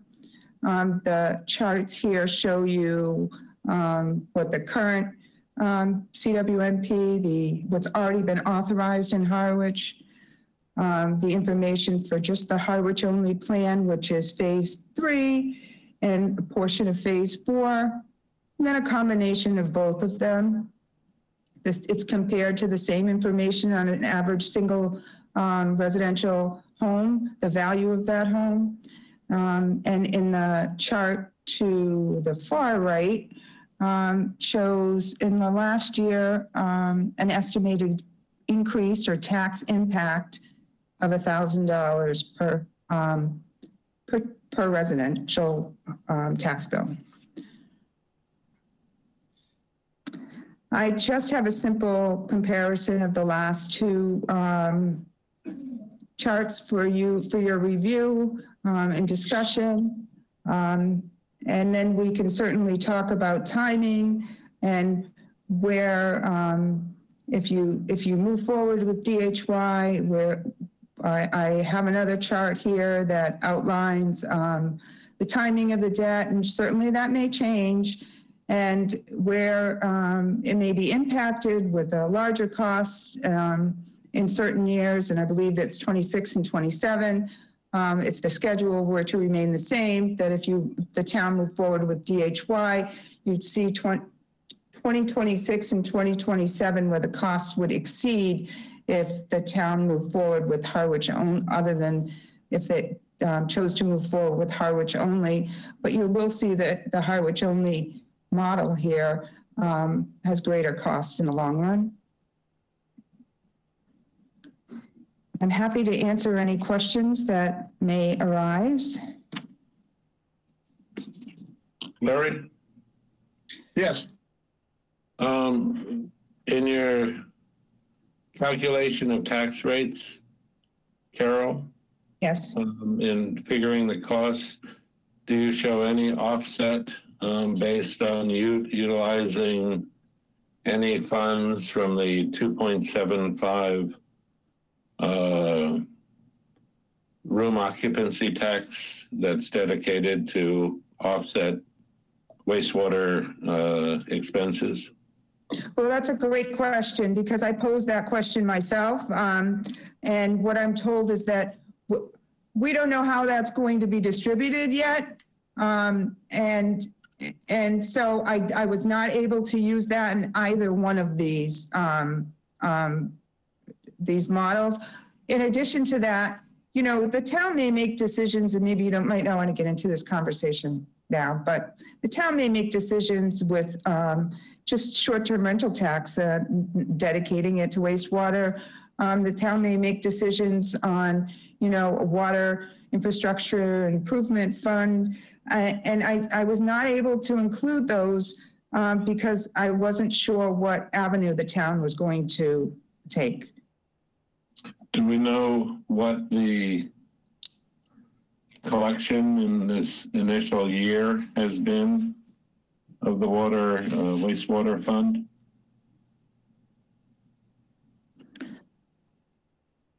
I just want to make sure I understand your question. The wastewater fund for the short-term rental that was assigned? Yes, 2.75. I do not have that number with me. I'm sorry. Okay, thank you. Point of information, Larry, since I'm on that board and helped create the governance part of this, it's irrelevant what the town collects for our contribution towards this. It's going to be distributed project by project for state revolving fund projects that are eligible based on what's available in each year. They're probably going to pick out 4 projects. And I might point out that we're eligible for East Harwich right now. So if we elect to go after that, we're not going to get DHY reimbursement for quite some time because the idea of the whole thing was to distribute equitably across the Cape, but it doesn't have anything to do with what's collected in each town. Thank you, Don. Any other questions or comments for Carol? Well, Carol, in your calculation of the tax rate, does that include the East Harwich projects? Yes, yes, it does.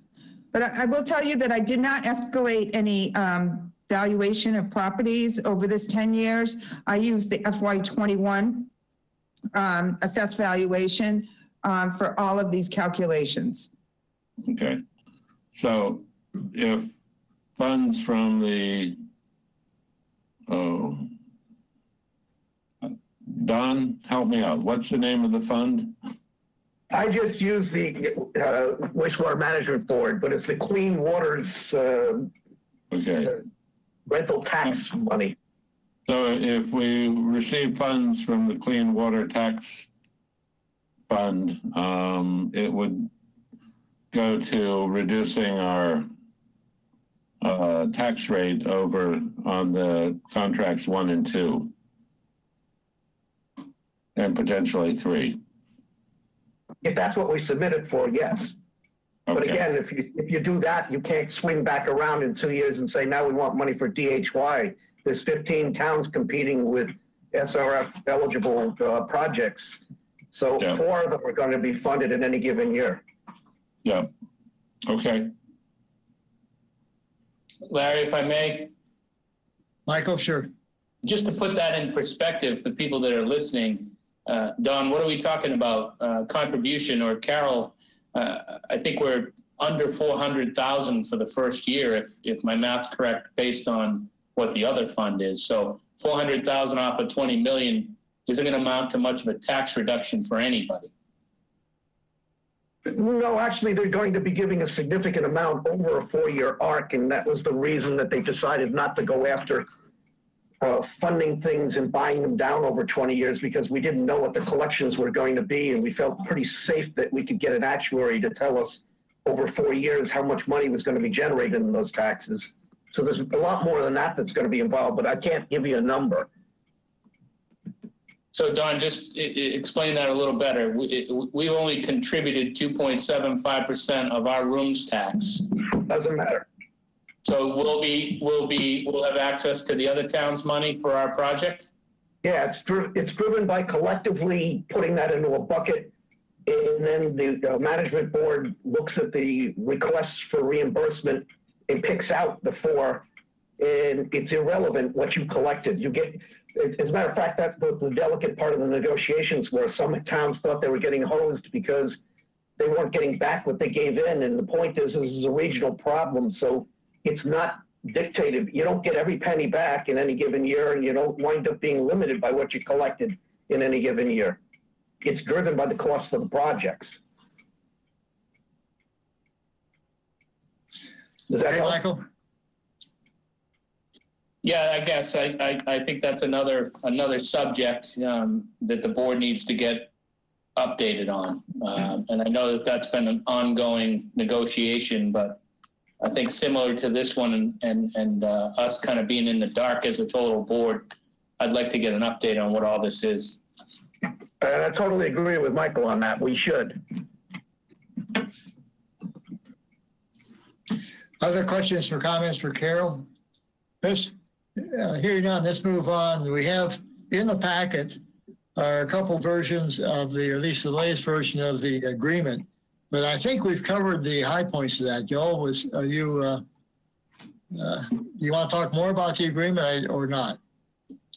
Well, we're certainly prepared to answer questions on it, but the salient points as it relates to Harwich were the governance issues that we talked about and the procurement mechanisms. So unless there's more questions on that, I'll defer to the board. Larry, Don, please. Since I brought this up, can somebody explain to me what 12.5 in the agreement means, if we could get out at any point we want to?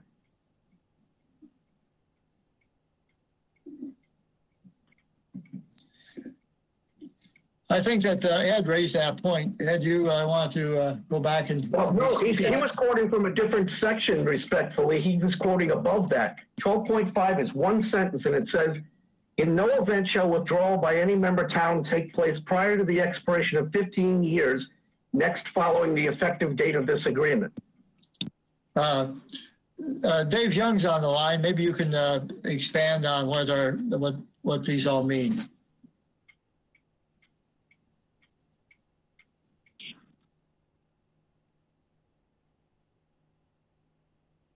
Good evening, everyone. David Young, CDM Smith. Section 12.5 was put in, I forget who requested it, but it's actually the same wording you have in your Monomoy school agreement. There was discussion about how quickly someone could decide to not join or remove themselves, withdraw from the partnership. So by all reality, by the time you get up and running, get things going, get additional flow coming to the plant, it takes a few years. There's a 5-year review of the operations and then a 10-year. But that 15-year period was felt by the subgroup to be realistic. And again, that wording comes directly from your Monomoy school agreement. That wasn't a question. I just said, what does it mean in English to people? It means that when you join, you can't withdraw for the 3 members who are joining. Can't withdraw for the first 15 years. Thank you. Thank you, Dave. Joe, I'll turn it back to you for, I think, the next item on the agenda is a discussion then, and where we go next.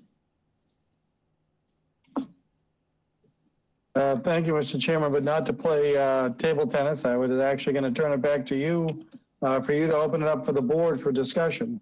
To give a preamble to that again, what you have tonight is information that's been cobbled together by staff, working diligently over the last several days, weeks, months to get information in front of the board on any of these topics that relate to wastewater. And now what we would hope is that the board engage in conversations and discussions on any of these topics to either make some decisions or make some determinations as to what staff should do next. I say that to remind everybody that staff has not been advocating for any one proposal or any one action. Rather, we've been working within the frameworks that were in place and that existed before we came on the scene. And so, you know, for a number of reasons, Mr. Chairman, as you know, this is a timely discussion, especially as it relates to DHY, because as we can all attest from the subgroups, the other 2 towns are moving forward. Now, it's entirely possible that they can continue to move forward, whether there's a commitment from the town of Harwich or not. I, for one, wouldn't want that action to occur simply because of stasis. I would rather it to be a conscious decision of the town through the board or otherwise, because if they progress and we're out of it, the question then becomes, what are we going to do? And so that's why I believe you've had this dedicated meeting tonight, why we've had staff work so diligently on all of the topics that were presented there. It's really now for us to turn it back to you and say, what do you all think? Thank you, Joe.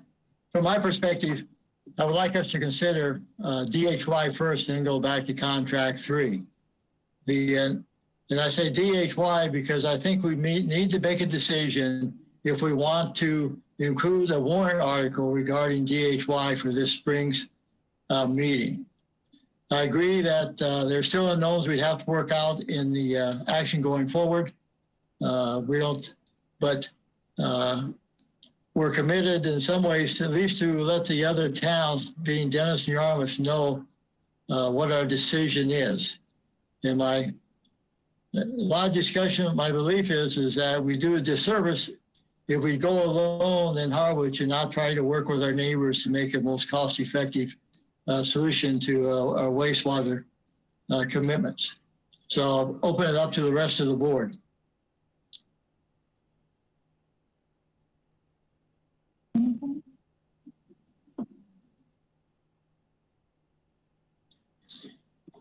Well, never heard this much silence.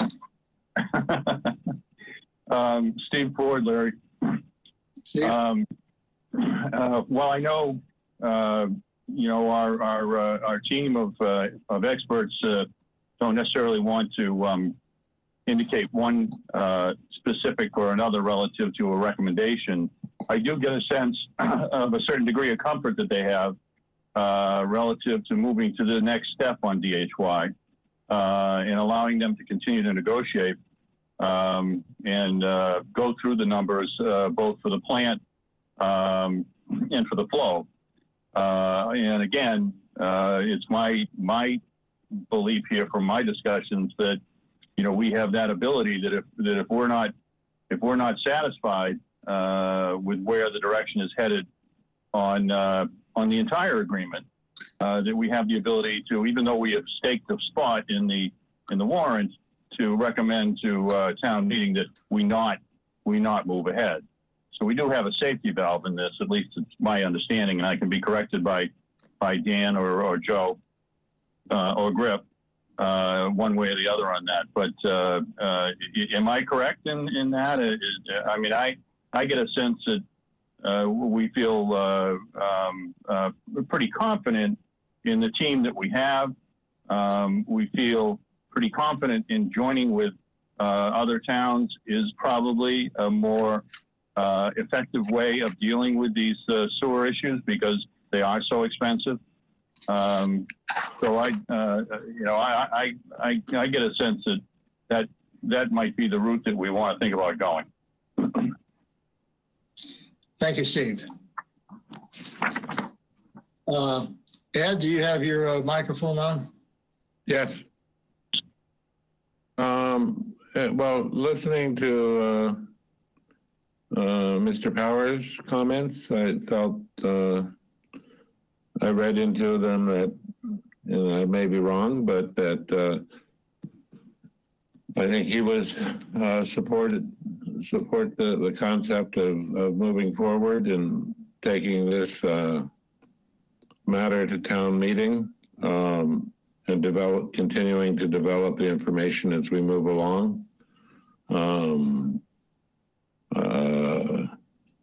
I think I heard from Carol Coppola, I'm sorry, and Dan Pelletier that the belief is that this would be a good step for the town to take. In terms of developing an affordable plan for providing for our wastewater needs. And I'm not exactly sure where Mr. Ryder falls on it, but I'm sure that the engineering that he's checked, he hasn't raised any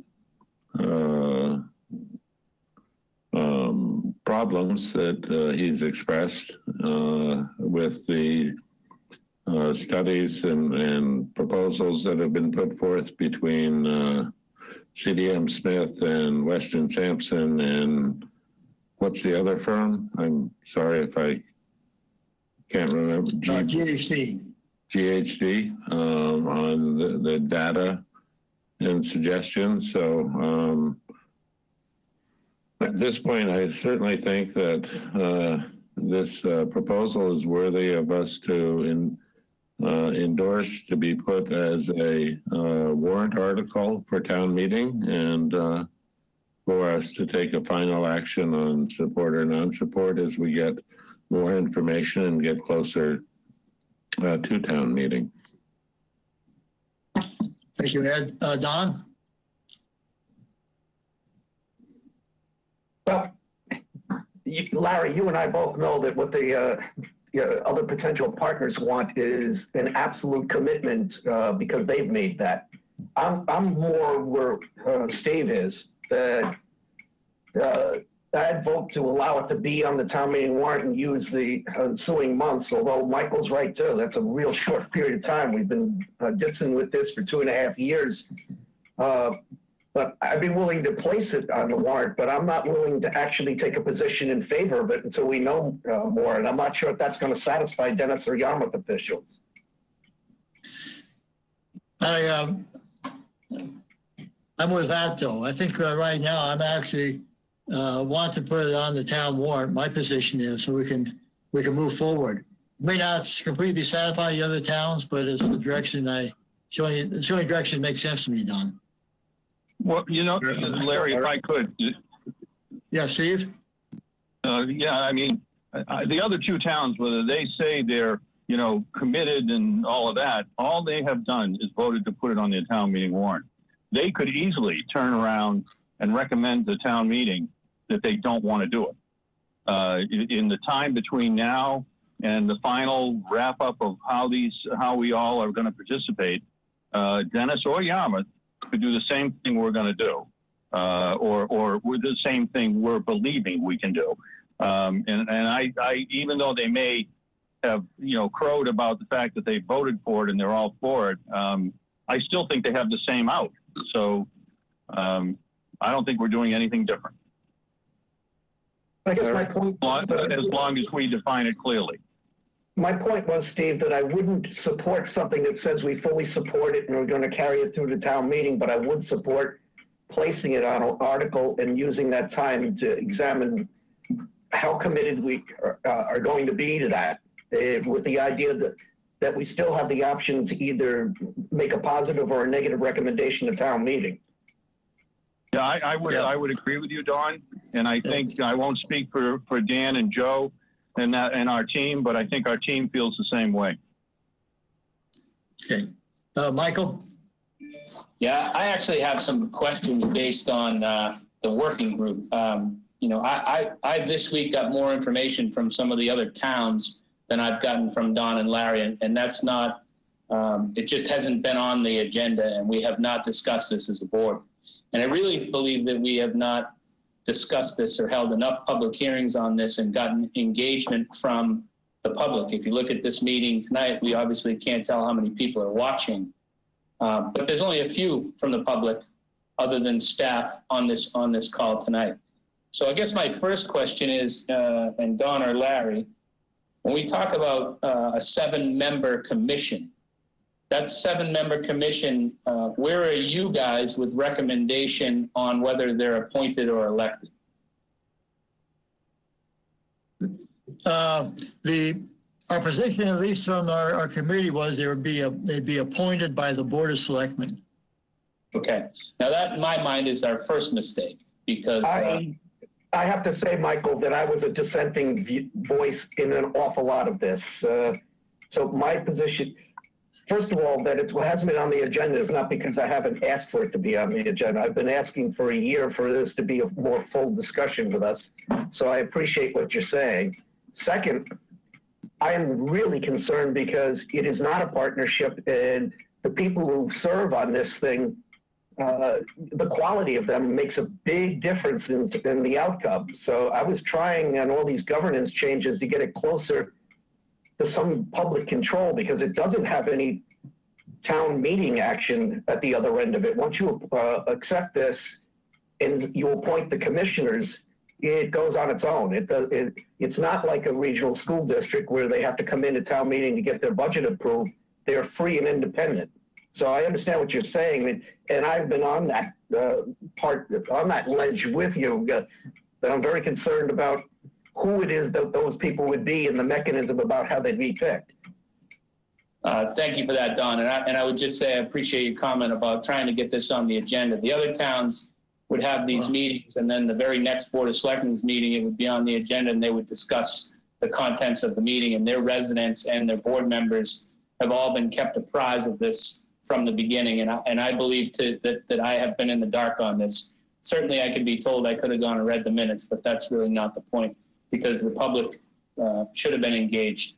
As for you being the dissenting vote, Don, this, in my opinion, is a vote that, and I do appreciate Stephen Ford's comments about getting it on the warrant. We can back out last minute if we want to back out. But fundamentally, you being a dissenting vote, I see this as we're going to have 2 appointed people, that we're going to put a total of 7 appointed people as a taxing authority to our residents. And we really are going to have no say once this commission is finished. And if they decide 10 years from now that they want to spend an extra $30 million,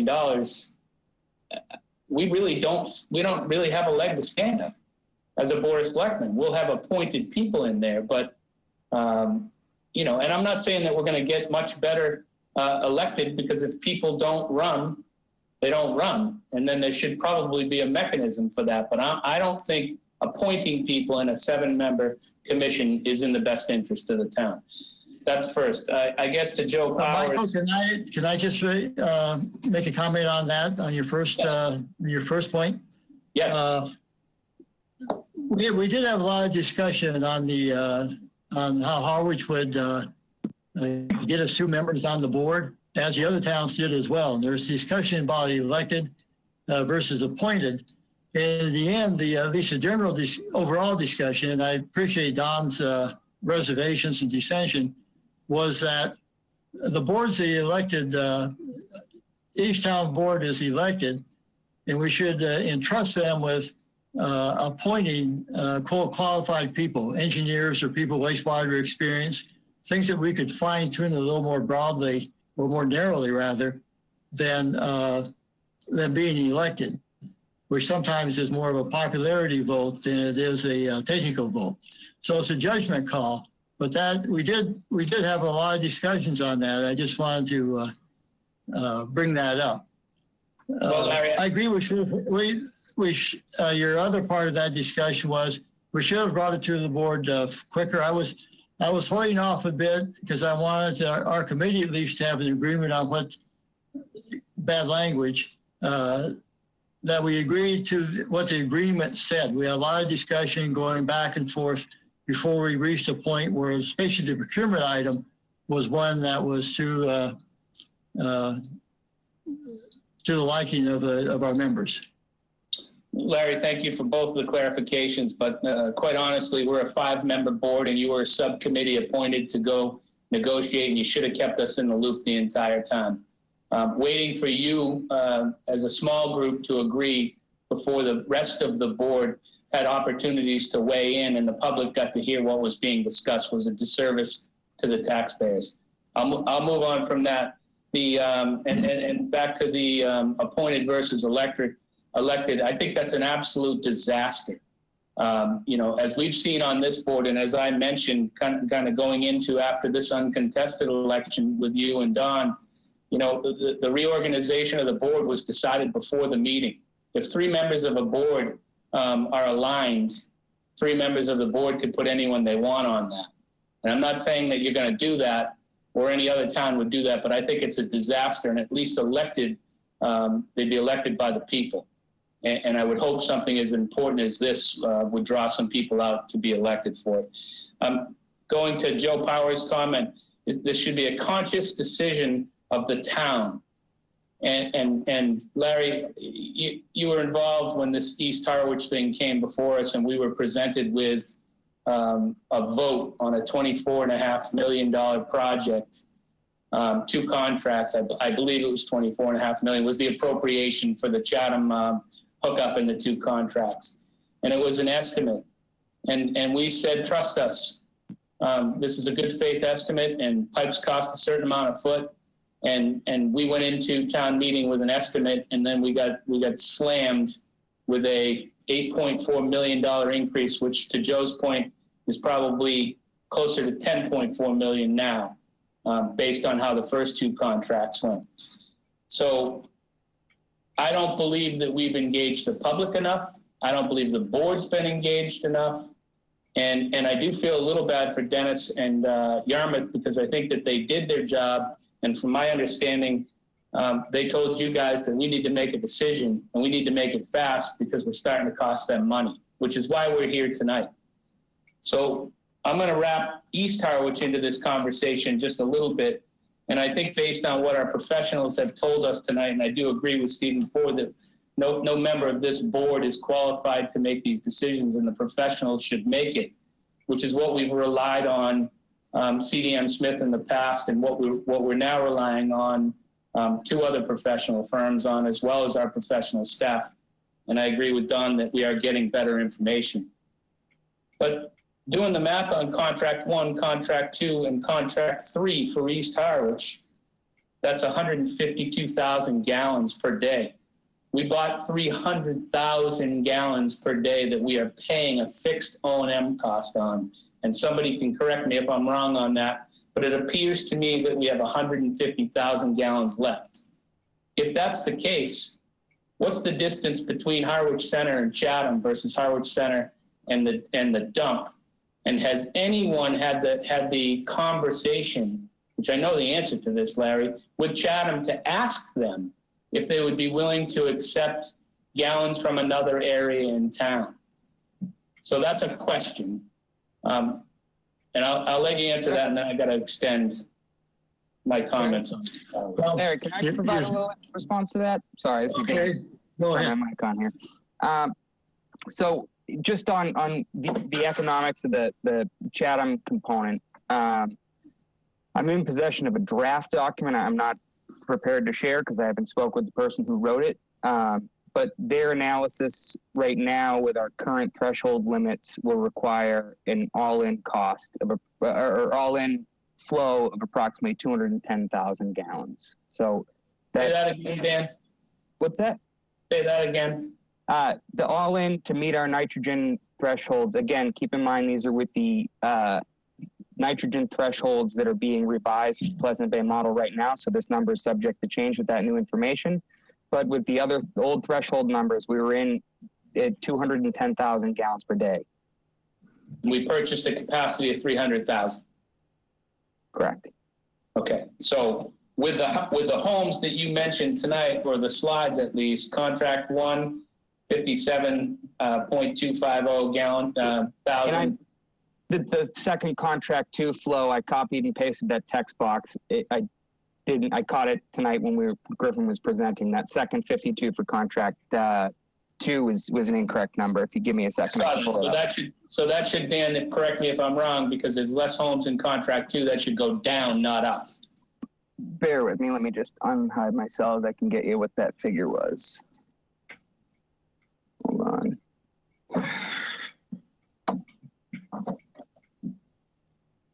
And this was based on, and the number that I just said, the 210,000 gallons per day was with the updated flow numbers that I provided to the consultant.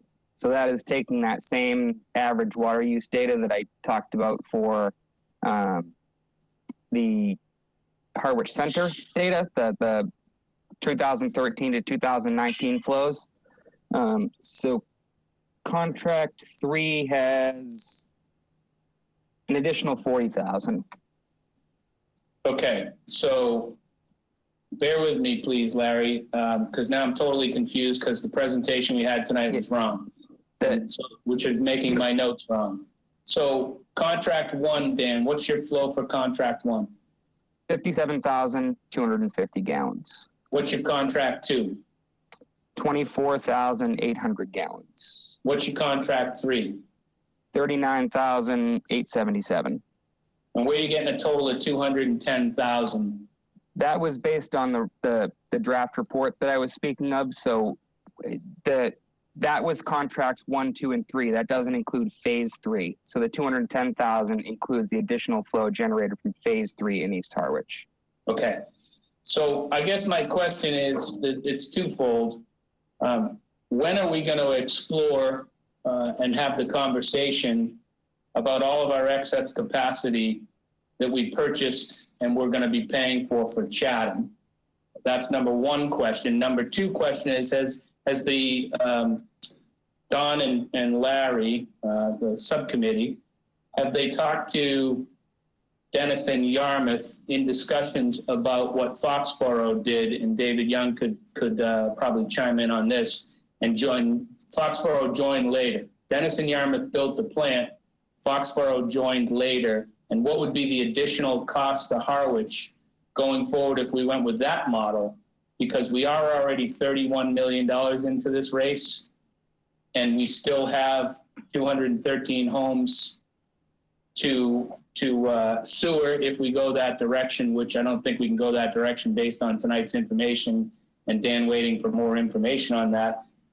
But if we can sewer another area of town and send it to Chatham, is anyone going to do the math on that, or are we just going to embark on this DHY mission?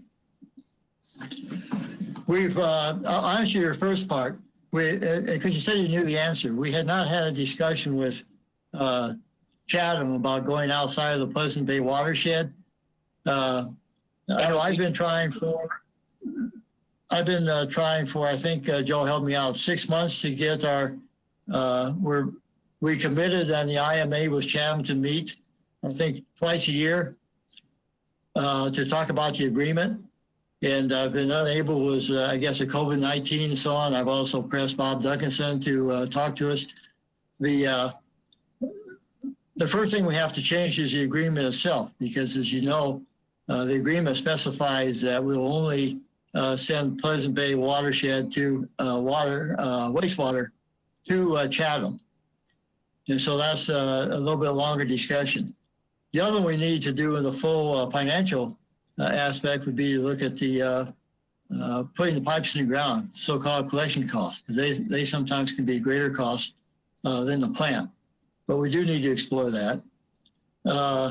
Foxborough, we have discussed that somewhat, a later entry. And I'll ask Dave Young if he can speak to what the Foxborough example is, Michael, to answer your question on that one. Yeah, that's a little bit of a misnomer. When the MFN, Mansfield, Foxborough, Norton Regional Wastewater District was formed, all three towns went in at the same time. What might be a little bit confusing is that all three towns were supposed to build a treatment plant back in the early 1980s and be a three-town plant then. Norton passed the town meeting to join. Mansfield passed the town meeting the next night, but that next night Foxborough decided not to join. That may be what you're recalling. And then Norton decided to reverse its vote, a reconsideration, and backed out as well.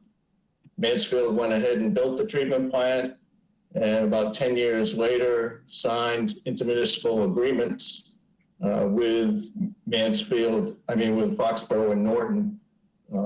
And that's where their dissatisfaction came about, because they didn't have any say in the costs they were being charged.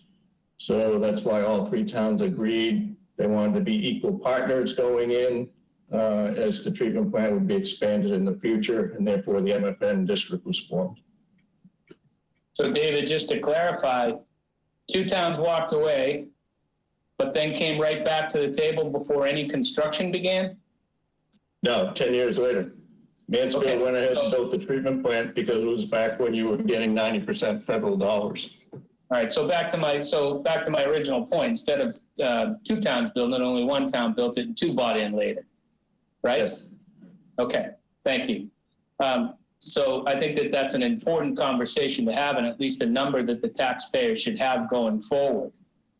And, in conclusion to this whole conversation, I'm not sure I like the language of the agreement. So us agreeing on something, the motion better be, I think Stephen worded it pretty well, for exploration purposes, I guess, with no guarantee. Because if the motion doesn't allude to some changes that need to be made and Harwich needs to see some numbers, then count me out. Because, and I guess, and really in closing, I don't think that we should be bringing large capital projects to town meeting this year regardless. We are in the middle of a pandemic, and we only had 200 people at town meeting last year. We've had no public participation or very little public participation. We have two people online tonight that have asked questions for the last 30 days and got limited answers to. And we're going to go to town meeting. We're basically going to sprint to town meeting again with information with no education. And I think it's I think we're heading in the same direction that we headed in for East Harwich. Okay. Michael? Yes. Can I address?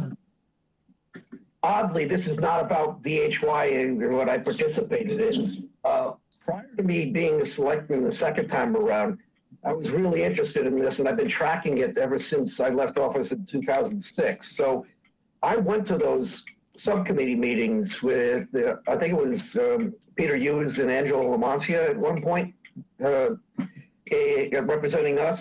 And I went to one of them in Chatham, and I specifically asked what Michael asked. Are you saying that it can only be why East Harwich? I would have thought that there was 100% failure down by the embayments it's south in Harwich Port. And the answer Bob Duncanson gave, he goes, we thought that's what you were going to ask too. This was driven by our request that we did East Harwich. He said, ultimately, we are offering you 300,000 gallons of flow to be processed. That 300,000 could come from East Harwich, it could come from South Harwich, it can come from Harwich Port, but it is 300,000 gallons, period. It was driven by our request. I think it's a little bit disingenuous to say that, you know, that we were controlled by Chatham in what we asked for. That was not how it shook out. Don, I was involved with that. I was just reading the agreement itself. I know, but I was part of that discussion before the agreement got codified, and I can assure you that it was driven by what capacity they were willing to offer us, not where it came from. Anybody who looks at a map could easily see that Middle Street, which is where their plant was, runs parallel with 28. The logical thought for the layperson looking at that executive summary would be run a pipe down 28 and send it to Harwich Port so that the campgrounds and two harbors could be remediated. There was some allusion to the fact that those were man-made problems because they were man-made harbors. I never got a straight answer about why we went to East Harwich. It was not because Chatham told us to. All right. Yeah. Larry, if I might add, certainly there were, I'm sure, numerous meetings with Chatham, but every meeting I attended with Selectman Hughes, and you were there at some, Chatham always made it clear that they were only going to accept wastewater from East Harwich because that was the watershed they shared with Harwich, and they weren't interested in being a regional treatment facility. But again, I'm sure there were other meetings. Those are just the meetings I attended. Larry? Yes, Ed? If I could ask, I guess maybe Dan, in the areas in all the phases of East Harwich, what is the flow rate if you add all of those together? Hold on. So you want total phase flow? One, phase two, phase, whatever the phases are in East Harwich. All right. If you want to give me a second, I can go through and calculate. I believe I have it all on my spreadsheet here.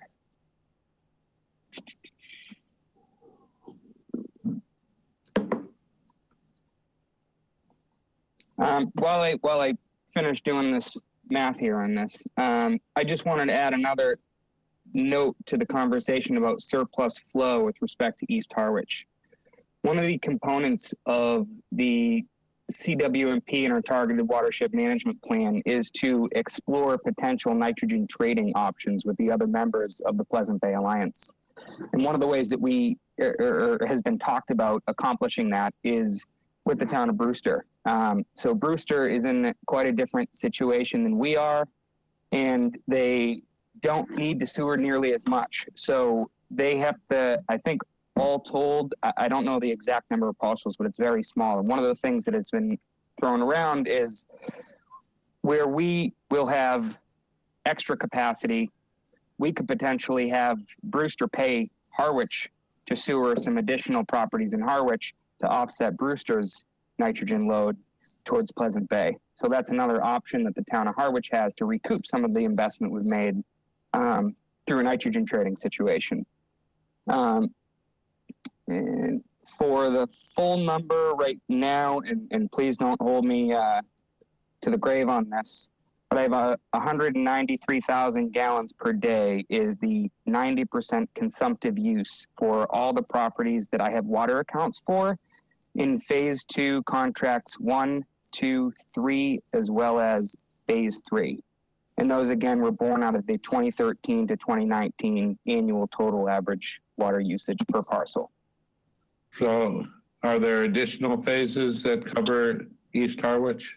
Yeah, so phase 8 was included in the CWMP, and Dave, if I'm misspeaking, please correct me. But my understanding was that phase 8 also has a small component in East Harwich, and that's to cover if, you know, the implementation, the modeling, and the sampling proves that we don't meet our nitrogen removal requirements, that there's a contingent phase 8 section also in East Harwich to pick that up.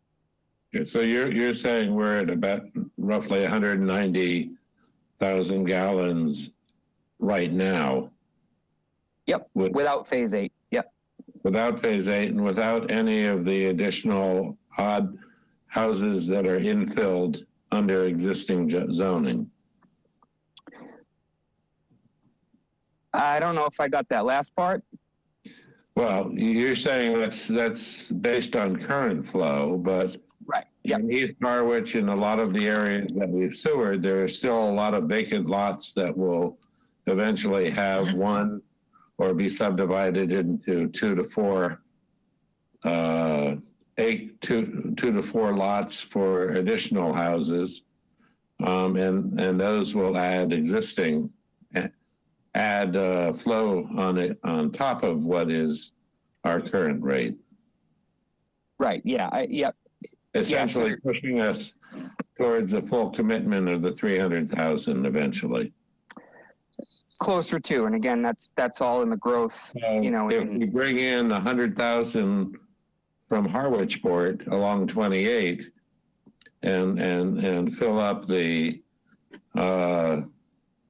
300,000 commitment, then as those lots get developed, we're going to have to ship that water back west to whatever our treatment plant on the west side of Harwich is, because we won't have capacity with Chatham. Yeah. Not really. Can I explain, Larry? Sure. About 5 minutes ago, Dan said it looks from the report that he's reading, it looks like 210,000 gallons will satisfy the removal of nitrogen from East Harwich and the Pleasant Bay watershed. Correct, Dan? Yes. That leaves us with 90,000, Ed. That doesn't have anything to do with what you're talking about. So if 210,000 removes it, and back to our original discussion, which was 675 homes were going to be sewered in phase 2, those projections are under 200,000 for the 675 homes that we said we were going to sewer, and where we will have run pipes based on contracts 1, 2, and 3. So we're going to have excess capacity. If that report you're reading is even remotely close to accurate, we're going to have excess capacity anyway. And again, my exercise isn't really to make Dennis and Yarmouth happy. My exercise is to make the residents of the town of Harwich happy and get what we bought and what we were sold as a town by the town of Chatham. And this was a multi-purpose negotiation. The town of Chatham needed us. The town of Chatham needed us to increase the flow to their plant so that they kept the effluent instead of sending it back, so that they could see where the effluent was going and satisfy their requirements with DEP. Now, obviously, they're expanding their sewer system. But the conversation wasn't just about Harwich's ask to Chatham. It was an agreement between the two towns because both towns had a need. And we also discussed in those conversations, and David Young was there at least one of these meetings that I was at, we also discussed purchasing more capacity as they expanded their plant. So let's not forget about the fact that the town of Chatham built their plant to take a whole lot more wastewater than they are. And they have knockout walls everywhere. And we had those conversations about expanding our flow if we ever needed to. Clearly, that's another conversation, but my point is we haven't had it. And we're floundering, and we're getting ready to start another deal with another town. We're not, and we won't have satisfied our deal with Chatham yet.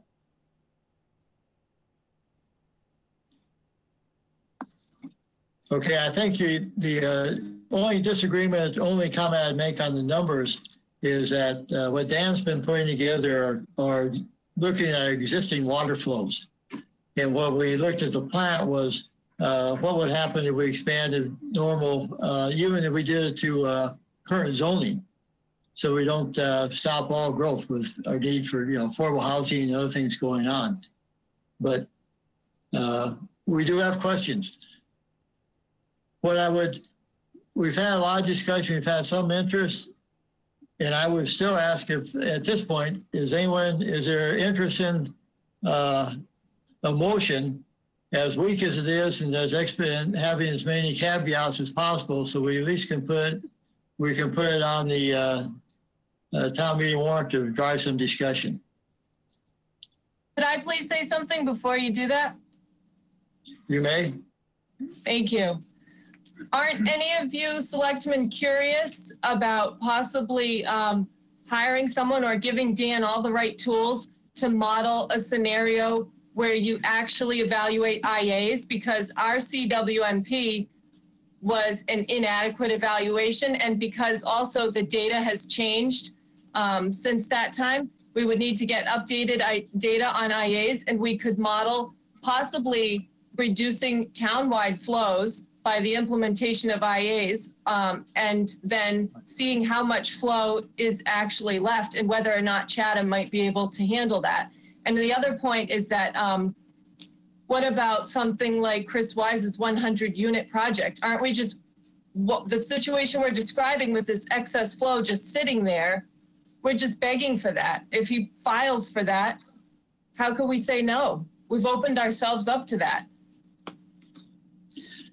Well, boy, well, that's another discussion. I hope not. But there's nothing preventing Dan and gang from looking at IAs. I mean, he's already been doing some exploration on that. It's getting late. Could I please? I either want to entertain a motion to do something with town or not. Could I please? Sandy, I'd like to move on at this point, if I may. I mean, it's an important discussion. We live in a democracy, Larry. This is a democratic form of government. If you make it really quick. Okay. So I would like to point out the Chatham school agreement, which David Young alluded to, and the very awkward agreement there. And I've talked to other people that even the sewer agreement with Chatham has become acrimonious. And I would use that as a caution to jumping into a third-party body in DHY. I think that's, we all saw the graph. It's $800 to the taxpayer for DHY. It's $1,000 to go it alone. So any dummy can say, hey, DHY is the right solution. But, again, numbers, I have no confidence in those numbers. And these type of agreements tend to get out of our control. Don Howell has pointed out that Giorgio, the lawyer, is representing the three towns. Maybe he could speak to that again, but CDM Smith and Giorgio, the lawyer, are representing Yarmouth, Dennis, and Harwich, which, again, further undermines to me the confidence in the numbers we're dealing with and kind of the direction of the discussion. And then as far as Dan pointed out, and I have the utmost respect for Dan, but trading nitrogen to other towns because we overbuilt is just insulting. We've got 40 plus homes that we're not even getting credit for, which I would love to know how that slipped through the cracks or how that went in. So that's another excess flow to Mike McCaskill's point. Those 41 homes aren't even helping us. I just feel like we've got the cart in front of the horse. We can't have an adult discussion about DHY until we straighten out the East Harwich situation. Thank you for allowing me to speak. Okay, so we're still at a decision point. We either need to, I think tonight we either need to make entertain a motion to move forward or not.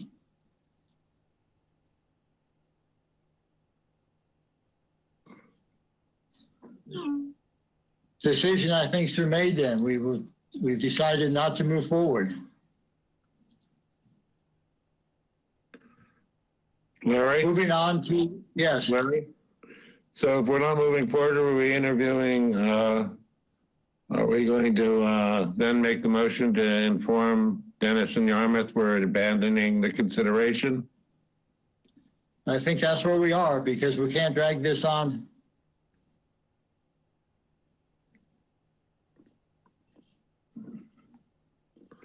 Well, in that case, I think this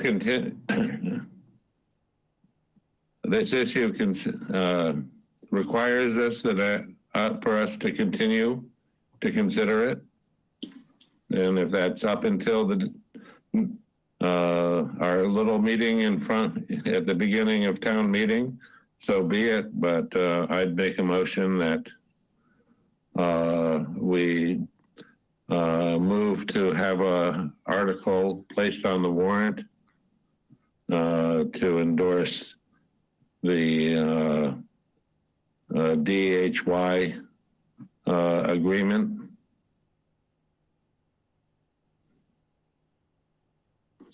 Is there a second? Yeah. How do we want to word in order to satisfy John's concern and mine? That may not have been the most elegantly made motion, but yeah, the word endorse is, you got me on that. I don't want to make a motion that we endorse. I wouldn't mind putting it on the warrant and exploring How about that we move ahead with further discussions with the towns of Yarmouth and Dennis relative to the DHY agreement? That leaves it pretty wide open, Don. As far as, us, I hate to, I understand the concerns that everyone's expressed, but to just walk by the opportunity, I think is irresponsible. So.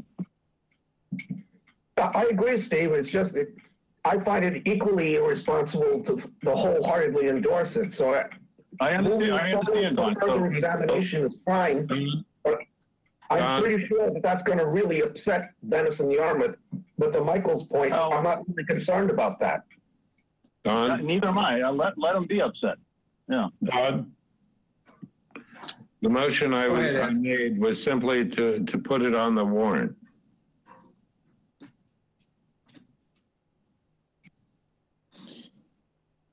Not to be appropriate to endorse it.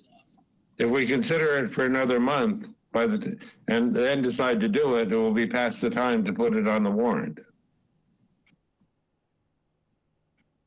If I may, Larry? Michael? I think a carefully worded motion is in order, and I would just say that Stephen seems to have the same concerns I have. I think I have a lot more questions, I think, than anybody.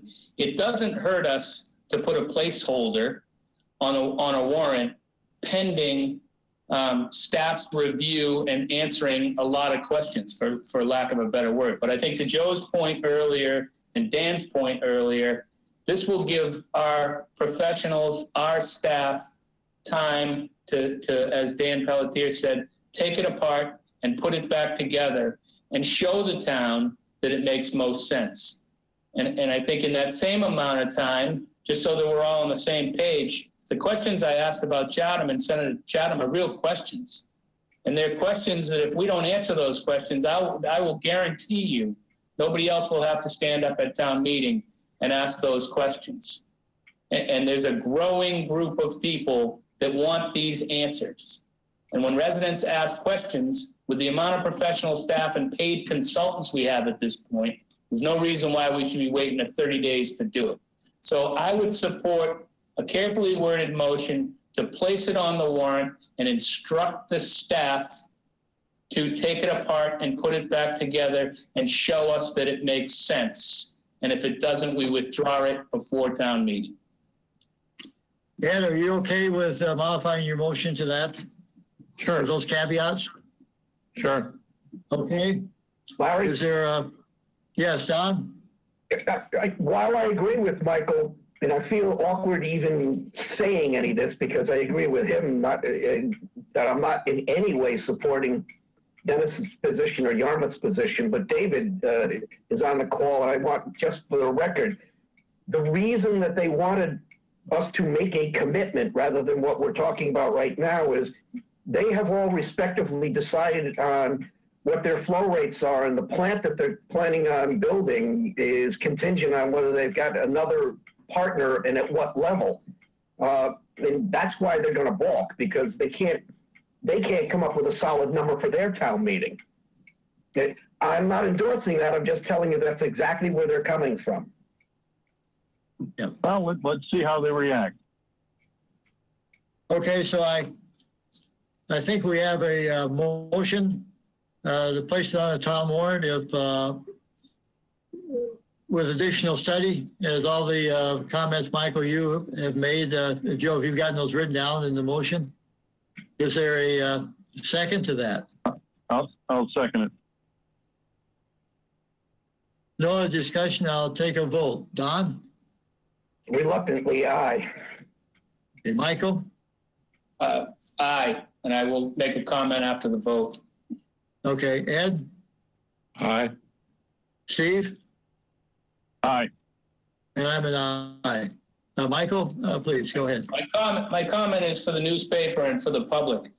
By no means am I endorsing going into DHY at this point. And as I've stated, I hope very clearly, we don't have the tools to make this decision. And if I'm reading the motion that was made correctly, this gives our staff and our consultants something to work towards.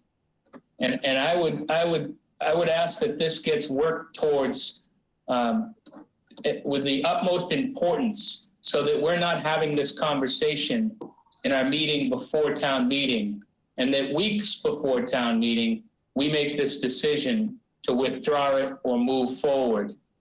And as information becomes available, let's share it, and share it with the public, share it with the critics, and share it with the people that may want to do this, so that we can get as much public support based on a true picture as we possibly can get.